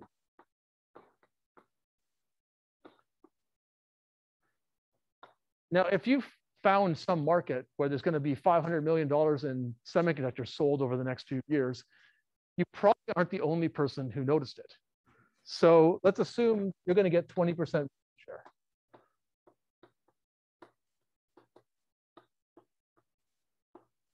Obviously, you'd like to get more than that, but probably you've got competitors.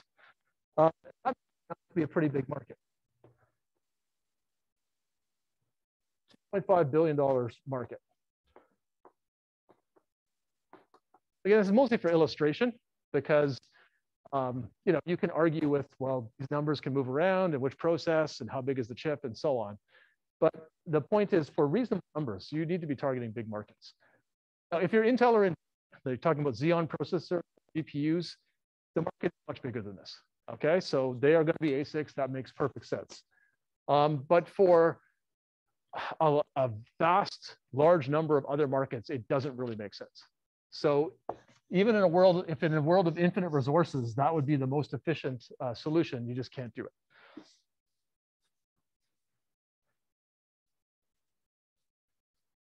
And the other thing you have to consider is that these markets usually aren't stable. Like your chip will be cutting edge for 2-3 years, depending on how fast the market's moving, maybe even less than that. So this can't be that over the next 20 years, you're going to make $2.5 billion. Or usually that's not the case. There might be a few things like that, but usually you have to make this back pretty fast because you're going to have to make another ASIC to target that market in a few years. Okay, so that was, you know, just how big does it have to make? Does it have the market have to be to make economic sense?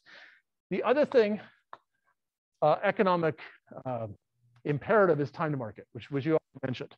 So I'm going to put up a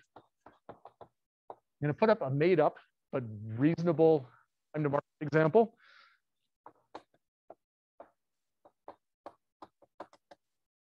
Just to highlight that.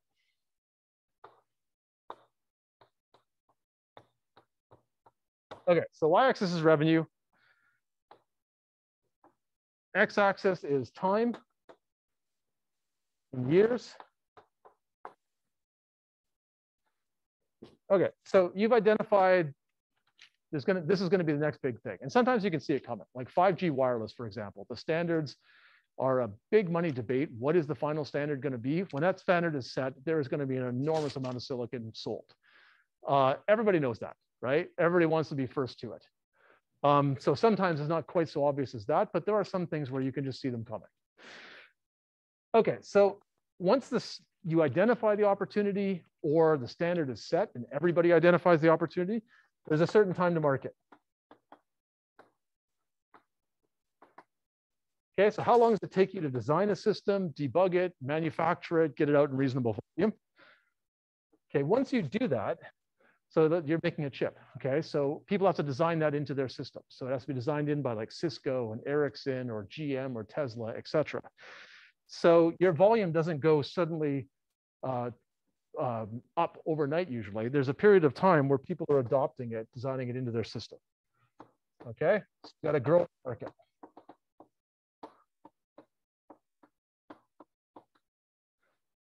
And then after a while, either people have moved on to the next standard or the next AI algorithm or the next chip, right? You won't be the cutting edge forever. So there'll be a period of maturing market where you're facing kind of increased competition. You still got customers that you've earned, but some of them are now moving to either your next generation chip or to your competitors. Okay, so you've got a maturing market.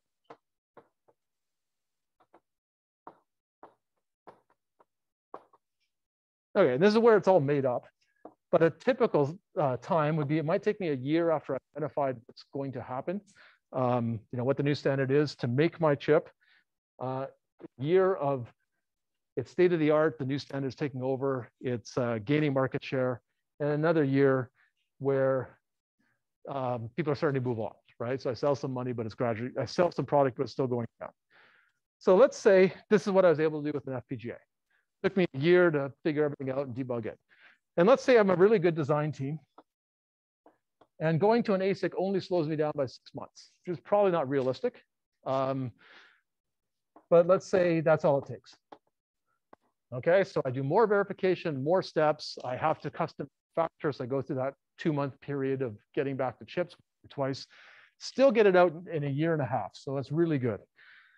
Basically, you don't start getting designed into systems until this comes back. So you actually start ramping later, but the market still starts moving on at the same time. The new standards coming out, the new process technologies coming out, so you start declining at about the same time. So I made up this example, but again, it's realistic. In this case, just by being 6 months late, you lost 62% of your revenue.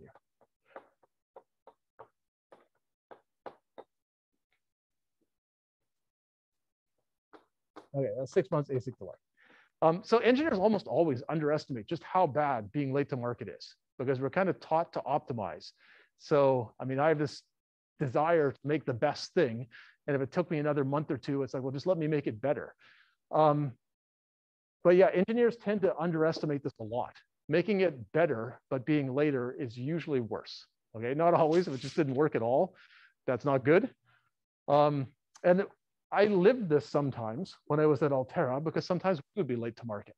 So we had the most extreme version of this that I experienced was in the Stratix 3 generation. Okay, so Altera had a very good chip called Stratix 2, and Stratix 2 was in the, I have to remember all the process technologies, 90 nanometer process technology. Okay, and at that time, a new process technology came out every 2 years. Now it's stretched to more like 3. So we knew that the new process technology is coming in 2 years, yet inexplicably as a company, we allowed ourselves 3 years to generate the next architecture.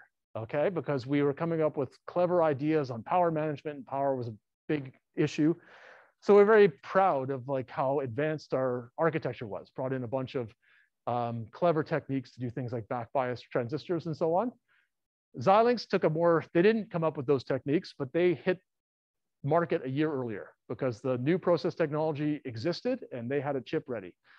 So who do you think made the right decision, given that graph? So Xilinx made the right decision. And actually, it was unbelievable in retrospect that we were that stupid, right? Like as a company that you go, the new manufacturing process will exist in 2 years, but we are basically allowing ourselves 3 years to create our next generation architecture. So I told you about, like I had sometimes would be brought out to visit customers and they were happy visits and sometimes sad. So at that time, our sales force looked like they had basically been in trench warfare, because for a year, they were basically trying to compete with a chip that had half as many transistors and was not as fast as the competition's. That is really hard to do. The chip fundamentally cost more, couldn't do as much as the competition. So we lost a lot of market share. And the thing is that now we came up with a chip which was actually better than the competition's.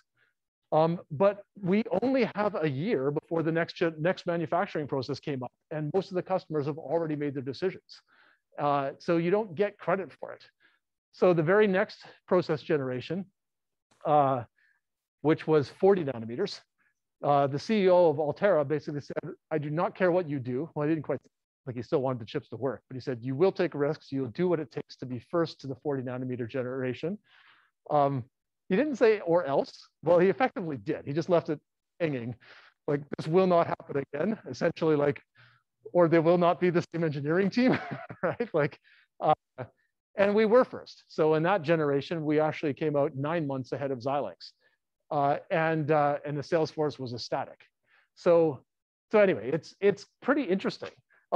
Yet we would kind of repeat that for 2 to 3 years. We'd forget that lesson, get so involved in optimization as an engineering organization that we'd take too many risks, we'd take too long.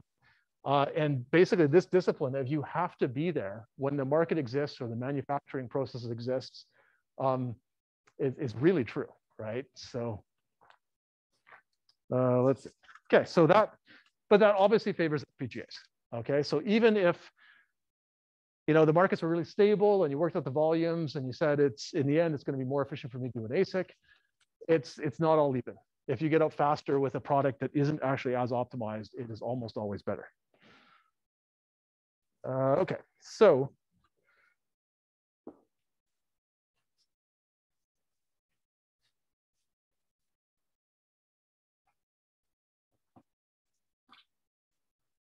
okay, so now I want to talk about what's inside these things. So that was kind of like the landscape of what are we talking about in chip design? What are our options? So what is an FPGA? So it's basically, it's configurable hardware.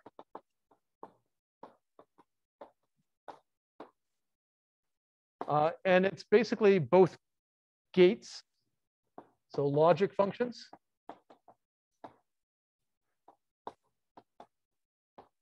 Previous FPGAs were only about logic functions. Now they've got lots of other functions, but those are called like the blocks, things that do stuff. And routing. Okay, so you have programmability in what you connect to what?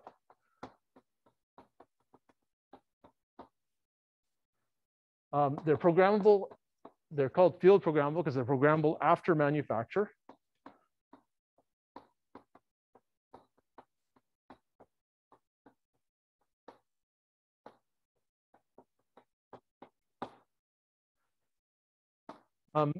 Which a processor is too, but this is programmable in a different way. So at a more fundamental level, so to support spatial computing.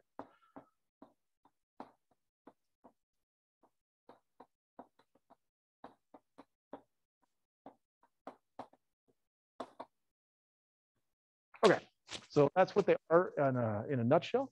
And I think I'm going to switch now to a few slides for the last part of the lecture. Was there a question?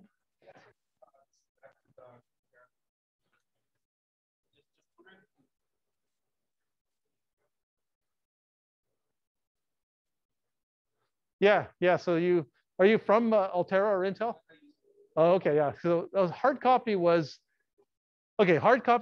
a product that existed through multiple generations of process technology at Altera, so about 3 generations. And what hard copy was is sometimes what customers would do is to get to market quickly, they use an FPGA to get a system out. But if it's a high volume system and the FPGA is big and expensive, they would then take their design and try to redesign it, try to migrate it to an ASIC. Okay, this has only made sense if your volume is quite big and if the FPGA you're using is quite big, so it's quite expensive, and the market is going to be stable for long enough that this makes sense. Altera obviously didn't like this because you make most of your money off your higher volume customers, not prototyping. So people often think of FPGAs are about prototyping, and they are great for prototyping, but actually most of the money's not in prototyping. That's part of why I mentioned that company that we're charging $50,000 a chip. It's partly because we knew they're only going to buy 10 or so chips, so you're going to make $500,000 off of them. So you're not going to cut them any kind of deal at all. The prices, if you're going to buy one or two, go through the roof to try to make some money off of you, but most of it comes from the volume. So hard copy was a project to basically say, well, we'll make the ASIC for you, okay? And it'll be easier because you'll take your same design files that you've run through Quartus, Altera's CAD system, and you'll run them through Quartus, and we built additional CAD support inside Quartus to basically remap it to an ASIC. The ASIC basically rips the configurability out of the routing. So instead of using transistors to do the switching between signals, we use metal, just like a normal ASIC. And it also rips some of the configurability out of the blocks. But we could do things like keep some of the same RAM, keep some of the same multipliers. So it was easier to migrate. And because you were doing some of it from the same design files, it was easier for you as a customer. It wasn't quite as cheap as you would get if you did a complete redesign of an ASIC, because we ripped most of the configurability out, but weren't necessarily ripping everything out.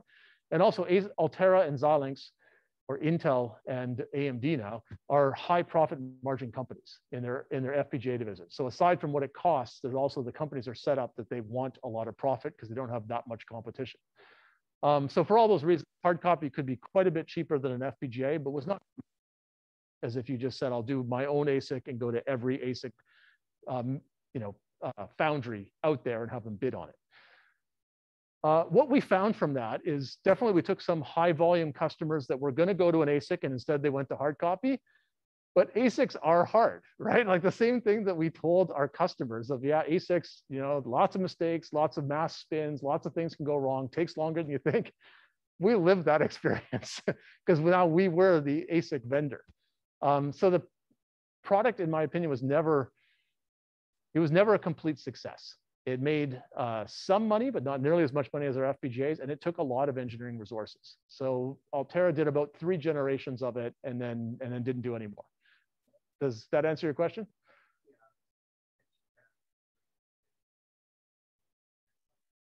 I'm sorry? So I guess part of it is our turnaround time on it was not as fast as you'd like. Like the idea had tools, we got the same blocks, we pulled the configurability out, we push the button, we'll do some stuff in the back end. It'll be low risk, it'll be fast, and it won't be quite as cheap as if you redesigned it, it'll be most as cheap. The reality is that lots of things would go wrong, so it actually usually took longer in time to market than you thought. And now the time to market window is closing on us. If we don't convert that customer fast, then they're just going to go to the next generation. Often the design team, the same design team that would help convert the design to a hard copy ASIC, is being moved to the next generation project. So all the things, it was quite interesting because we were an FPGA company now facing all of the challenges that FPGA companies usually love. And they were real challenges. So it wasn't like a complete failure. We definitely had some design wins where it made a fair amount of money. But it was nowhere near as profitable as the FPGA business, because for those design wins, we had to devote a lot of engineering resources to getting the conversion done. In the end, I think it would have been more efficient if we had, and I guess this is what in the end, the CEO concluded too, if you took those same engineering resources and just doubled down on the FPGA. But yeah, it's an interesting question. I mean, our CEO for many years also came from the ASIC industry. So I think he also kind of believed there should be a way for us to capture a bigger piece of that industry too. And it's not illogical, but it proved very difficult. So does that answer your question? Yeah. Oh, okay, so there's a 4th generation. Yeah, that's true. And EASIC, I think, has I guess maybe a longer conversation. There are a few different varieties of like how much configurability you take out. I think I have one where they only change the vias. Is that right? And another one where they change the metal.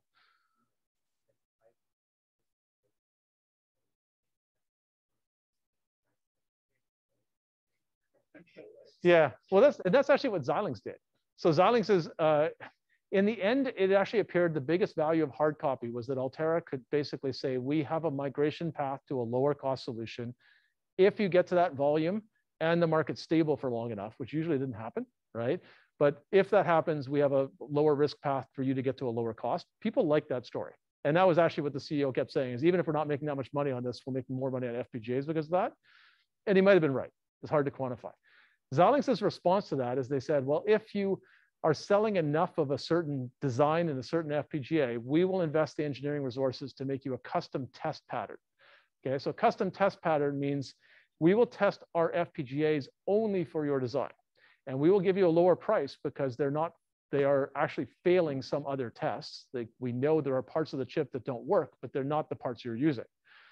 And therefore, they could cut their price some as well. Not as deeply because the chip's still the same size, but they could take defective chips or partially defective and sell them to somebody. We were fairly sure that, in fact, what they were doing, especially if there's a high volume customer, they need to get them chips pretty fast, that they would actually just ship them a lot of good chips. Some of them could have been defective. It's hard to say.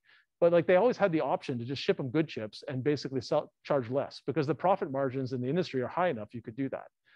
It was actually a very clever business idea from Xilinx. And they would charge you some money for this. So, you know, if you're basically not going to commit to a high volume, it didn't make sense. But if you're going to get to that volume, now you pay them this, they'll make a custom test pattern. You don't really know if they did or not, but you do know you're getting the chips cheaper. And you do know that they're saying you better only use them for this one project. It was actually kind of a clever way to maybe sell defective chips. There's probably some of that, but also enter into a price renegotiation with certain people at certain points. So yeah, so lots of economic parts that go into this too. They called that easy path. It was a pretty effective counterpoint to hard copy. So anyway, any other comments on that? If hopefully this isn't, you can tell me in the chat afterwards or send me feedback if these digressions are kind of like, I don't know what hard copy is and that's confusing. Let me know whether that's a good thing to do or a bad thing. Okay, so let me go in the last few minutes of, we talked a lot about what is an FPGA good for, what is it not good for. Let's talk about what it is, which is kind of the second part of the course. So we're going to talk about this at a high level. The reading this week that I'll post after lecture is also about that, and then we'll get into it much deeper later in the course. Okay, so FPGA basics. So the oldest FPGAs were basically programmable logic and IOs. So your programmable logic could do a few gates, but it didn't do a fixed function like this. You could change what it was. And then you had programmable switches to connect prefabricated wires together. So the most basic programmable switch is a pass transistor. So you put in an SRAM cell, you program a 1 in, you connect these two pieces of wire, you put a 0 in, you don't connect them. Okay, so there are a bunch of different FPGA logic elements, the part that does that programmable logic, but the most common one is a lookup table. So a lookup table, basically, well, I'm going to show it on the next slide. It can basically do any function of its inputs. So this is a 4-input lookup table. Any function of these 4 inputs I can compute. That's not going to be enough to do sequential logic. So it's paired with a flip-flop. So I have a flip-flop. I have another mux, and that mux is controlled by an SRAM cell I program. So I can choose to either register or not register its output. And that would be a basic but pretty good logic element. Okay, so FPGA architecture, basically you'd make a whole bunch of choices. What is my logic element? Then you take that logic element, and normally it's grouped into something bigger called a logic block. So you take a bunch of these. You may have some shared signals. For example, the flip-flops in a logic block probably all share the same clock. You may have some local interconnect inside there. So you group a few of them, maybe 10 or 20 together in a logic block. And then you don't make one of those. You make a whole bunch of logic blocks. And almost all FPGAs will arrange things in columns because it makes the layout a lot easier. I mean, you could equivalently put them in rows, but basically, you want to basically keep the layout as regular as you can, and you want to keep the wires going between things as straight as you can. Turns out that's a lot easier to do if you arrange things in columns. So you make a column of logic blocks. You make a whole bunch of those. Then you need I/O. So in cheaper FPGAs, so the Cyclone family from Intel, the Spartan and Artix families from Xilinx, you put the I/Os around the outside. And then they're connected to the package using something called wire bonding. So little wires are basically melted onto these pads, and the other end is melted with ultrasonics onto the landing pad on the package. So you can have I/Os around the outside. Higher end FPGAs usually put the I/Os in columns in the middle, and they're connected by flipping the chip upside down. So something called flip chip mounting. It's more expensive, but it gives you more IOs and it gives you lower inductance so your IOs can swing faster. So this would be a cheaper FPGA with what's called perimeter IO. In between these things, you put programmable routing. So programmable routing is first you put down a bunch of wires, like just regular metal in both directions. And then you're going to have to put programmable switches in between those. So I didn't show that there. Okay, so I talked about the logic element. And I said that we usually use a lookup table. That's the most common logic element. So let's do a really small lookup table. Let's just do 2 inputs. So here are my inputs A and B. And the way you build that lookup table is you build an SRAM array and a multiplexer. So basically, based on the state of my 2 inputs, this multiplexer is going to pick one of 4 SRAM cells. And all I do is I program into these SRAM cells the truth table of whatever function I want. So if my function that I wanted was an AND gate, I'm going to program 1110 for these 4 SRAM locations that are accessed by these 2 inputs. And that's the reason I can do any function in a lookup tables, because I just programmed the truth table in. So there's, by definition, no function I couldn't put in. Okay, so kind of showing you what is it. The way I would program this in is I just put the truth table into the SRAM cells. Okay, so that gives me a little bit of logic. We'll talk about this later in the course. If you try to make this logic element really big, like I say, well, okay, a 2-input lookup table can only do a 2-input gate. And my chip, I might want to do a lot of logic. So I'm going to make a 500 input lookup table. That's incredibly inefficient. Okay, so these lookup tables are okay when they have a small number of inputs. They become incredibly inefficient with large numbers. So we can't do that. So what we have to do instead is build a whole bunch of these lookup logic elements.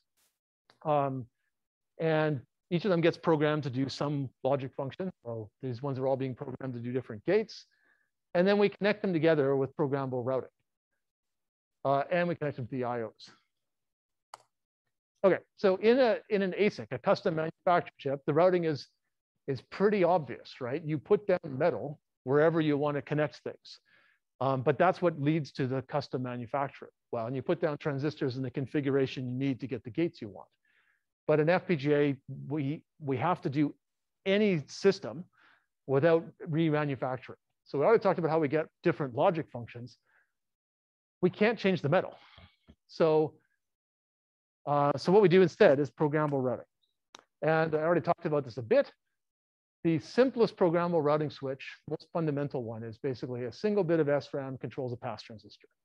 So if I put a logic 1 on a pass transistor, it acts like a somewhat resistive wire. It's not a perfect wire. This is where some of a lot of the delay slowdown of an FPGA comes from. An ASIC would have used just a piece of metal. An FPGA has got a pass transistor in the middle that's significantly more resistive. It slows down signal propagation. It also takes more area. Having an SRAM cell and a pass transistor, it takes more area than just putting down a wire, so it's going to be bigger. But I get this big advantage of by programming it now, I can either connect 2 pieces of wire or connect them. When you have hundreds of millions of pieces of wires and hundreds of millions of these connections, that actually gives you the ability to make a lot of different topologies. And what I'm talking about here is the most common kind of FPGA, which is called an SRAM-based FPGA. It can use a standard manufacturing process, and when you power it up, it doesn't know anything. The first thing you do is you program it. Usually there's a flash beside it on the board, or PCI Express comes up and it downloads a bit stream from a host CPU. And it programs all of these pass transistors and all these lookup tables, and now it knows what to do. Okay, so FPGAs are gradually getting more and more complicated. So they don't just have logic and routing anymore. They have very complicated IOs. They have digital signal processing blocks, which are basically multiply accumulate units in all sorts of different variations. Started out as just multipliers. So you can build multipliers out of logic, but they take a lot of logic. So building them, building a block that just does multiplication is more efficient, but also more special purpose. We don't need multiplication, it's wasted. Nowadays, these are more than just multiplication. They've got all sorts of registers and accumulators and so on them. And you have RAM blocks. So you could make a little bit of RAM just out of the regular registers that you put in these logic elements, but not very much. So you build SRAM blocks. and connect them to the programmable routing. And also they have a little bit of configurability as well, a few programming bits that control the timing and a few other parameters of the RAM. We'll talk about that later too. So this is a more modern FPGA now. Okay, this is a die photo of Altera's, now Intel's 40 nanometer FPGA. They're not wildly different for the most recent ones, but I don't have access to the die photos. So this one I had access to and put it in the keynote, so then it became public. What I'm showing you here is just kind of, it gives you an idea of how much area goes into different things. So blue is the logic, okay? So Altera calls those adaptive logic modules, but those are the logic blocks. And you can see there's a lot of blue. RAM blocks, this particular chip has two different kinds of RAM blocks. It has ones that have 9 kilobits and ones that have 144 kilobits. So there are different columns. This wide red one would be 144 kilobits. The narrow red ones would be 9 kilobits. And you can see there's a lot of RAM too. So there's almost as much area devoted to RAM as to logic. And then there are, let's see, DSP blocks. In this particular chip, you can see there's a lot less area devoted to DSP blocks. And that's typical. So it's changing some. Neural networks are putting more pressure on multiply accumulate. So this area might be slowly rising. But basically, you can fit a lot of multiplications in a fraction of the chip. So most of the chip is not DSP block, but it's also not negligible. I talked about how the IOs are important. You can kind of see that in the die size. These are the general programmable IOs. So these IOs are, there are a lot of them because people use FPGAs to connect kind of all sorts of chips together to be the hub of the system. Also, if you're doing a lot of streaming calculation on things like neural nets or wireless, you need a lot of IO to get all your data in, also to store it to off-chip DRAM. So you can see they're pretty big. That's a pretty big amount of area for these IOs. And every IO in an FPGA tends to be bigger than it would be in an ASIC because it is configurable. The fact that it can handle multiple voltages, multiple protocols does come at a cost. So you get more area. Modern FPGAs also have lots of clocks. So they're part of, I get sometimes questions of, well, why? Like, shouldn't you put everything on one clock domain? If you could, that's a good idea. But when you're actually talking to all sorts of other chips and memories and antennas and so on, you don't have the luxury of just saying everything's on one clock domain. So you can easily have dozens of clocks. A lot of them are small near the IOs, but basically you don't generate high frequency clocks on a board anymore. You generate them with phase lock loops and delay lock loops. So there's a bunch of area devoted to generating clocks.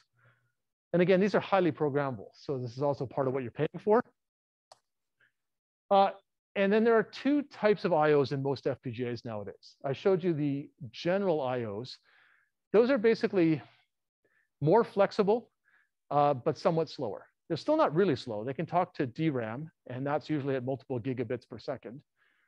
But the really fast IOs are these serial interfaces. Serial interfaces basically, well, we'll talk a little bit about them more later, but they go to the highest speeds. So in this chip, they went to, I actually can't remember if it was 16 gigabits per second or 25 gigabits per second. Now it's even higher. At those speeds, you can't have as much configurability. If you put in the ability to change the voltage, much ability to change the protocol, they just don't run fast enough, okay?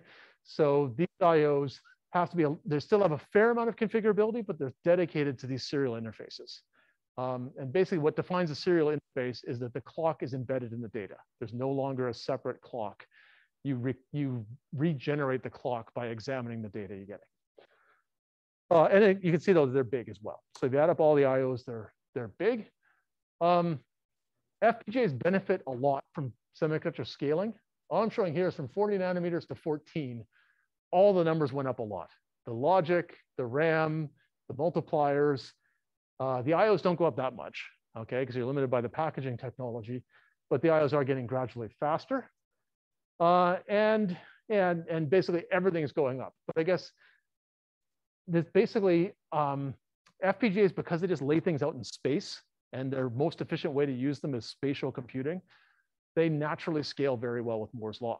You just go to the next process generation, and you naturally get twice as much of everything. Because of that, they tend to be very early adopters of the next generation process technology. They're also pretty regular, so foundries like them. So Until they were acquired by Intel, Altera was a very loyal customer of TSMC and collaborated much more closely with their process engineers than most of their customers. TSMC really liked Altera because you have this big chip that's quite regular, which is really good for working out defect patterns in their next generation process. So FPGAs tend to go to the next generation process very early. Let's see, the last thing I was going to talk about, but I think we're running out of time, is just how do you, well, I guess I got a minute or two. So when you power up an SRAM-based FPGA like this, there are other kinds called flash-based, where they actually don't lose their configuration, but they're not as common. The most common, because it can use standard manufacturing processes, are SRAM-based. When you power up the chip, there's some really tricky circuitry on the FPGA called the power on reset circuit. It actually has to detect that the voltage has risen, but isn't yet at the full VDD.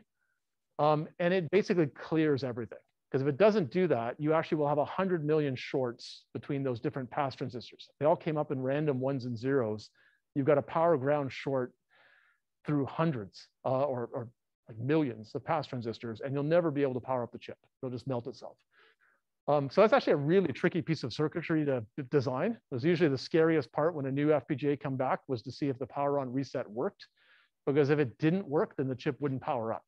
And you don't learn anything else. You basically just go, okay, it doesn't power up. I guess we'll try again. Somebody go ask the CEO for another $5 million. And nobody wanted to be that person. I never worked on the power on reset, so I was happy I wasn't on that team. Once it detects that power is going up, it clears the SRAM array and then starts reading it from Flash or PCI Express or something. And the way that it loads it is basically, I don't think I'm going to draw all of this. It basically loads the big SRAM.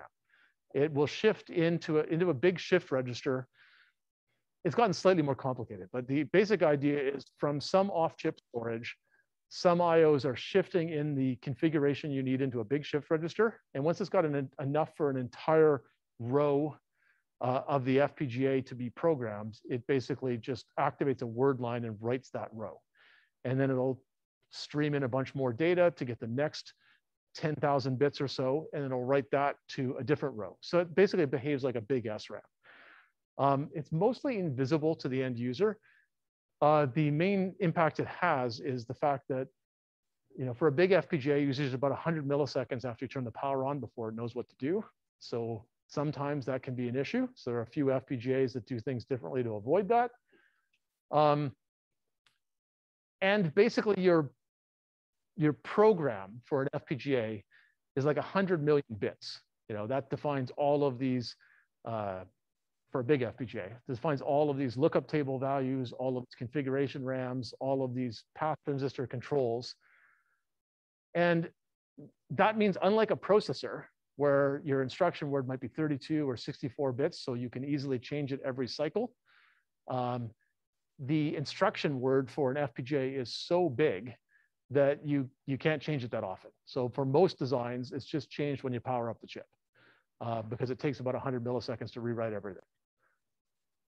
And we'll talk a little more about that later. There are techniques people use called partial reconfiguration, where they try to change some of the programming of the FPGA while it's running. It's harder than a processor for a bunch of reasons. One of them being that there's just so much configuration that it takes a lot longer to change than just changing the instruction word in a processor.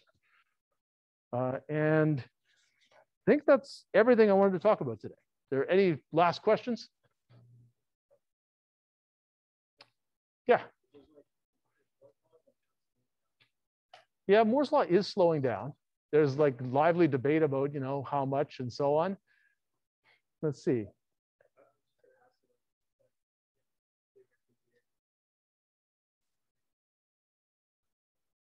Yeah, that is a good question, because I would say Moore's law favors FPGAs in lots of ways, because we'll talk about this in a few lectures, but you're bigger than an ASIC, but if you actually move to the next generation process technology sooner, that partially compensates for that. If the next generation process technology slows down, that may become more of an issue for FPGA makers. On the other hand, moving to the next generation process technology is getting more and more expensive, which actually favors FPGAs, right? Because it gets harder and harder to move a custom chip. So I guess there's two different trends there. used to be 3 years between process generations, then it sped up to 2 years for a long time. Now it seems to be back to 3. And it's also harder to say. Samsung and Intel. TSMC seems to be maintaining 3 years or less between process nodes. Intel has struggled in the last few years where it's gone beyond 3. So it's hard to average between 2 vendors and say, what is the actual time? For Intel, you'd say it's more than 3. For TSMC, I'm not sure that it is more than 3. And Intel obviously has said, like, we're shortening the cadence. I mean, that said, it definitely seems that it has slowed down some. There's lively debate about what does that mean? Because people have been predicting the end of Moore's law for a long time, and so far they've always been wrong. But obviously someday they'll be right. Right? I don't know, interesting question. That's kind of a vague answer, but I think the increasing expense of Moore's law favors FPGAs, but slowing down doesn't favor them. So,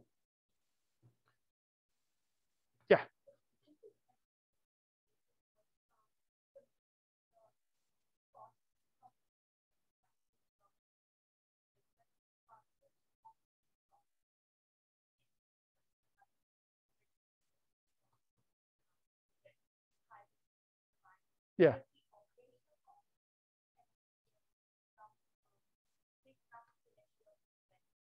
Yeah. Yeah. So there is always a break point. So basically, the NREs are higher for ASICs, like the non-recurring engineering costs. So your first chip's going to cost you a lot more money.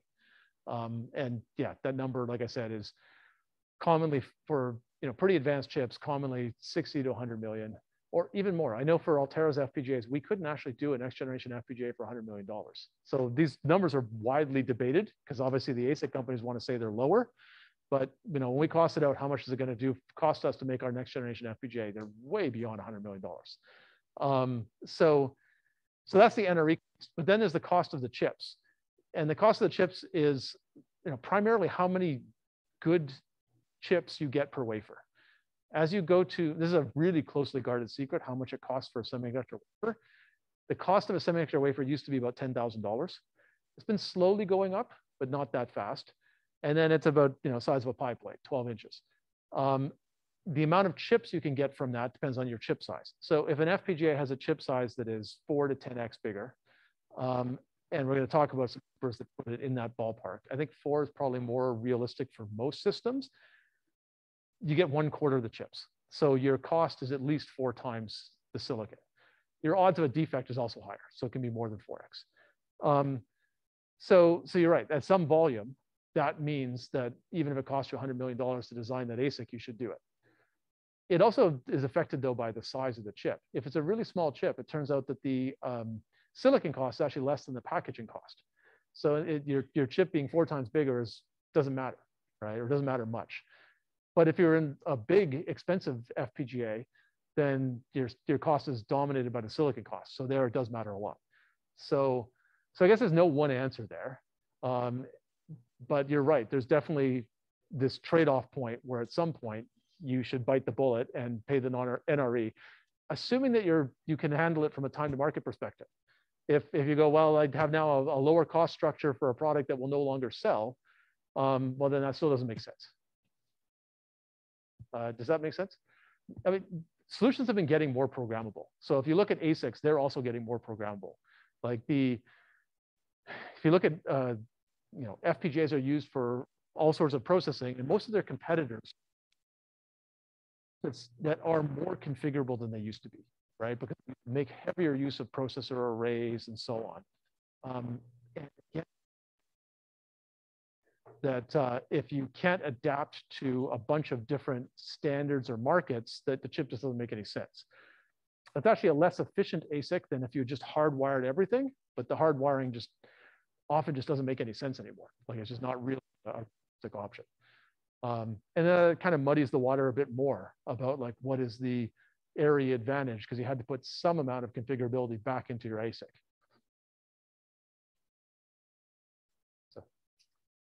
Any other questions? Okay, well, thanks everybody. And I'll still be up here. So if you have a question, but you're too shy to ask it, otherwise I'll see you next week. And if there are any comments about audio quality or anything like that, just send them to me or post them on Piazza.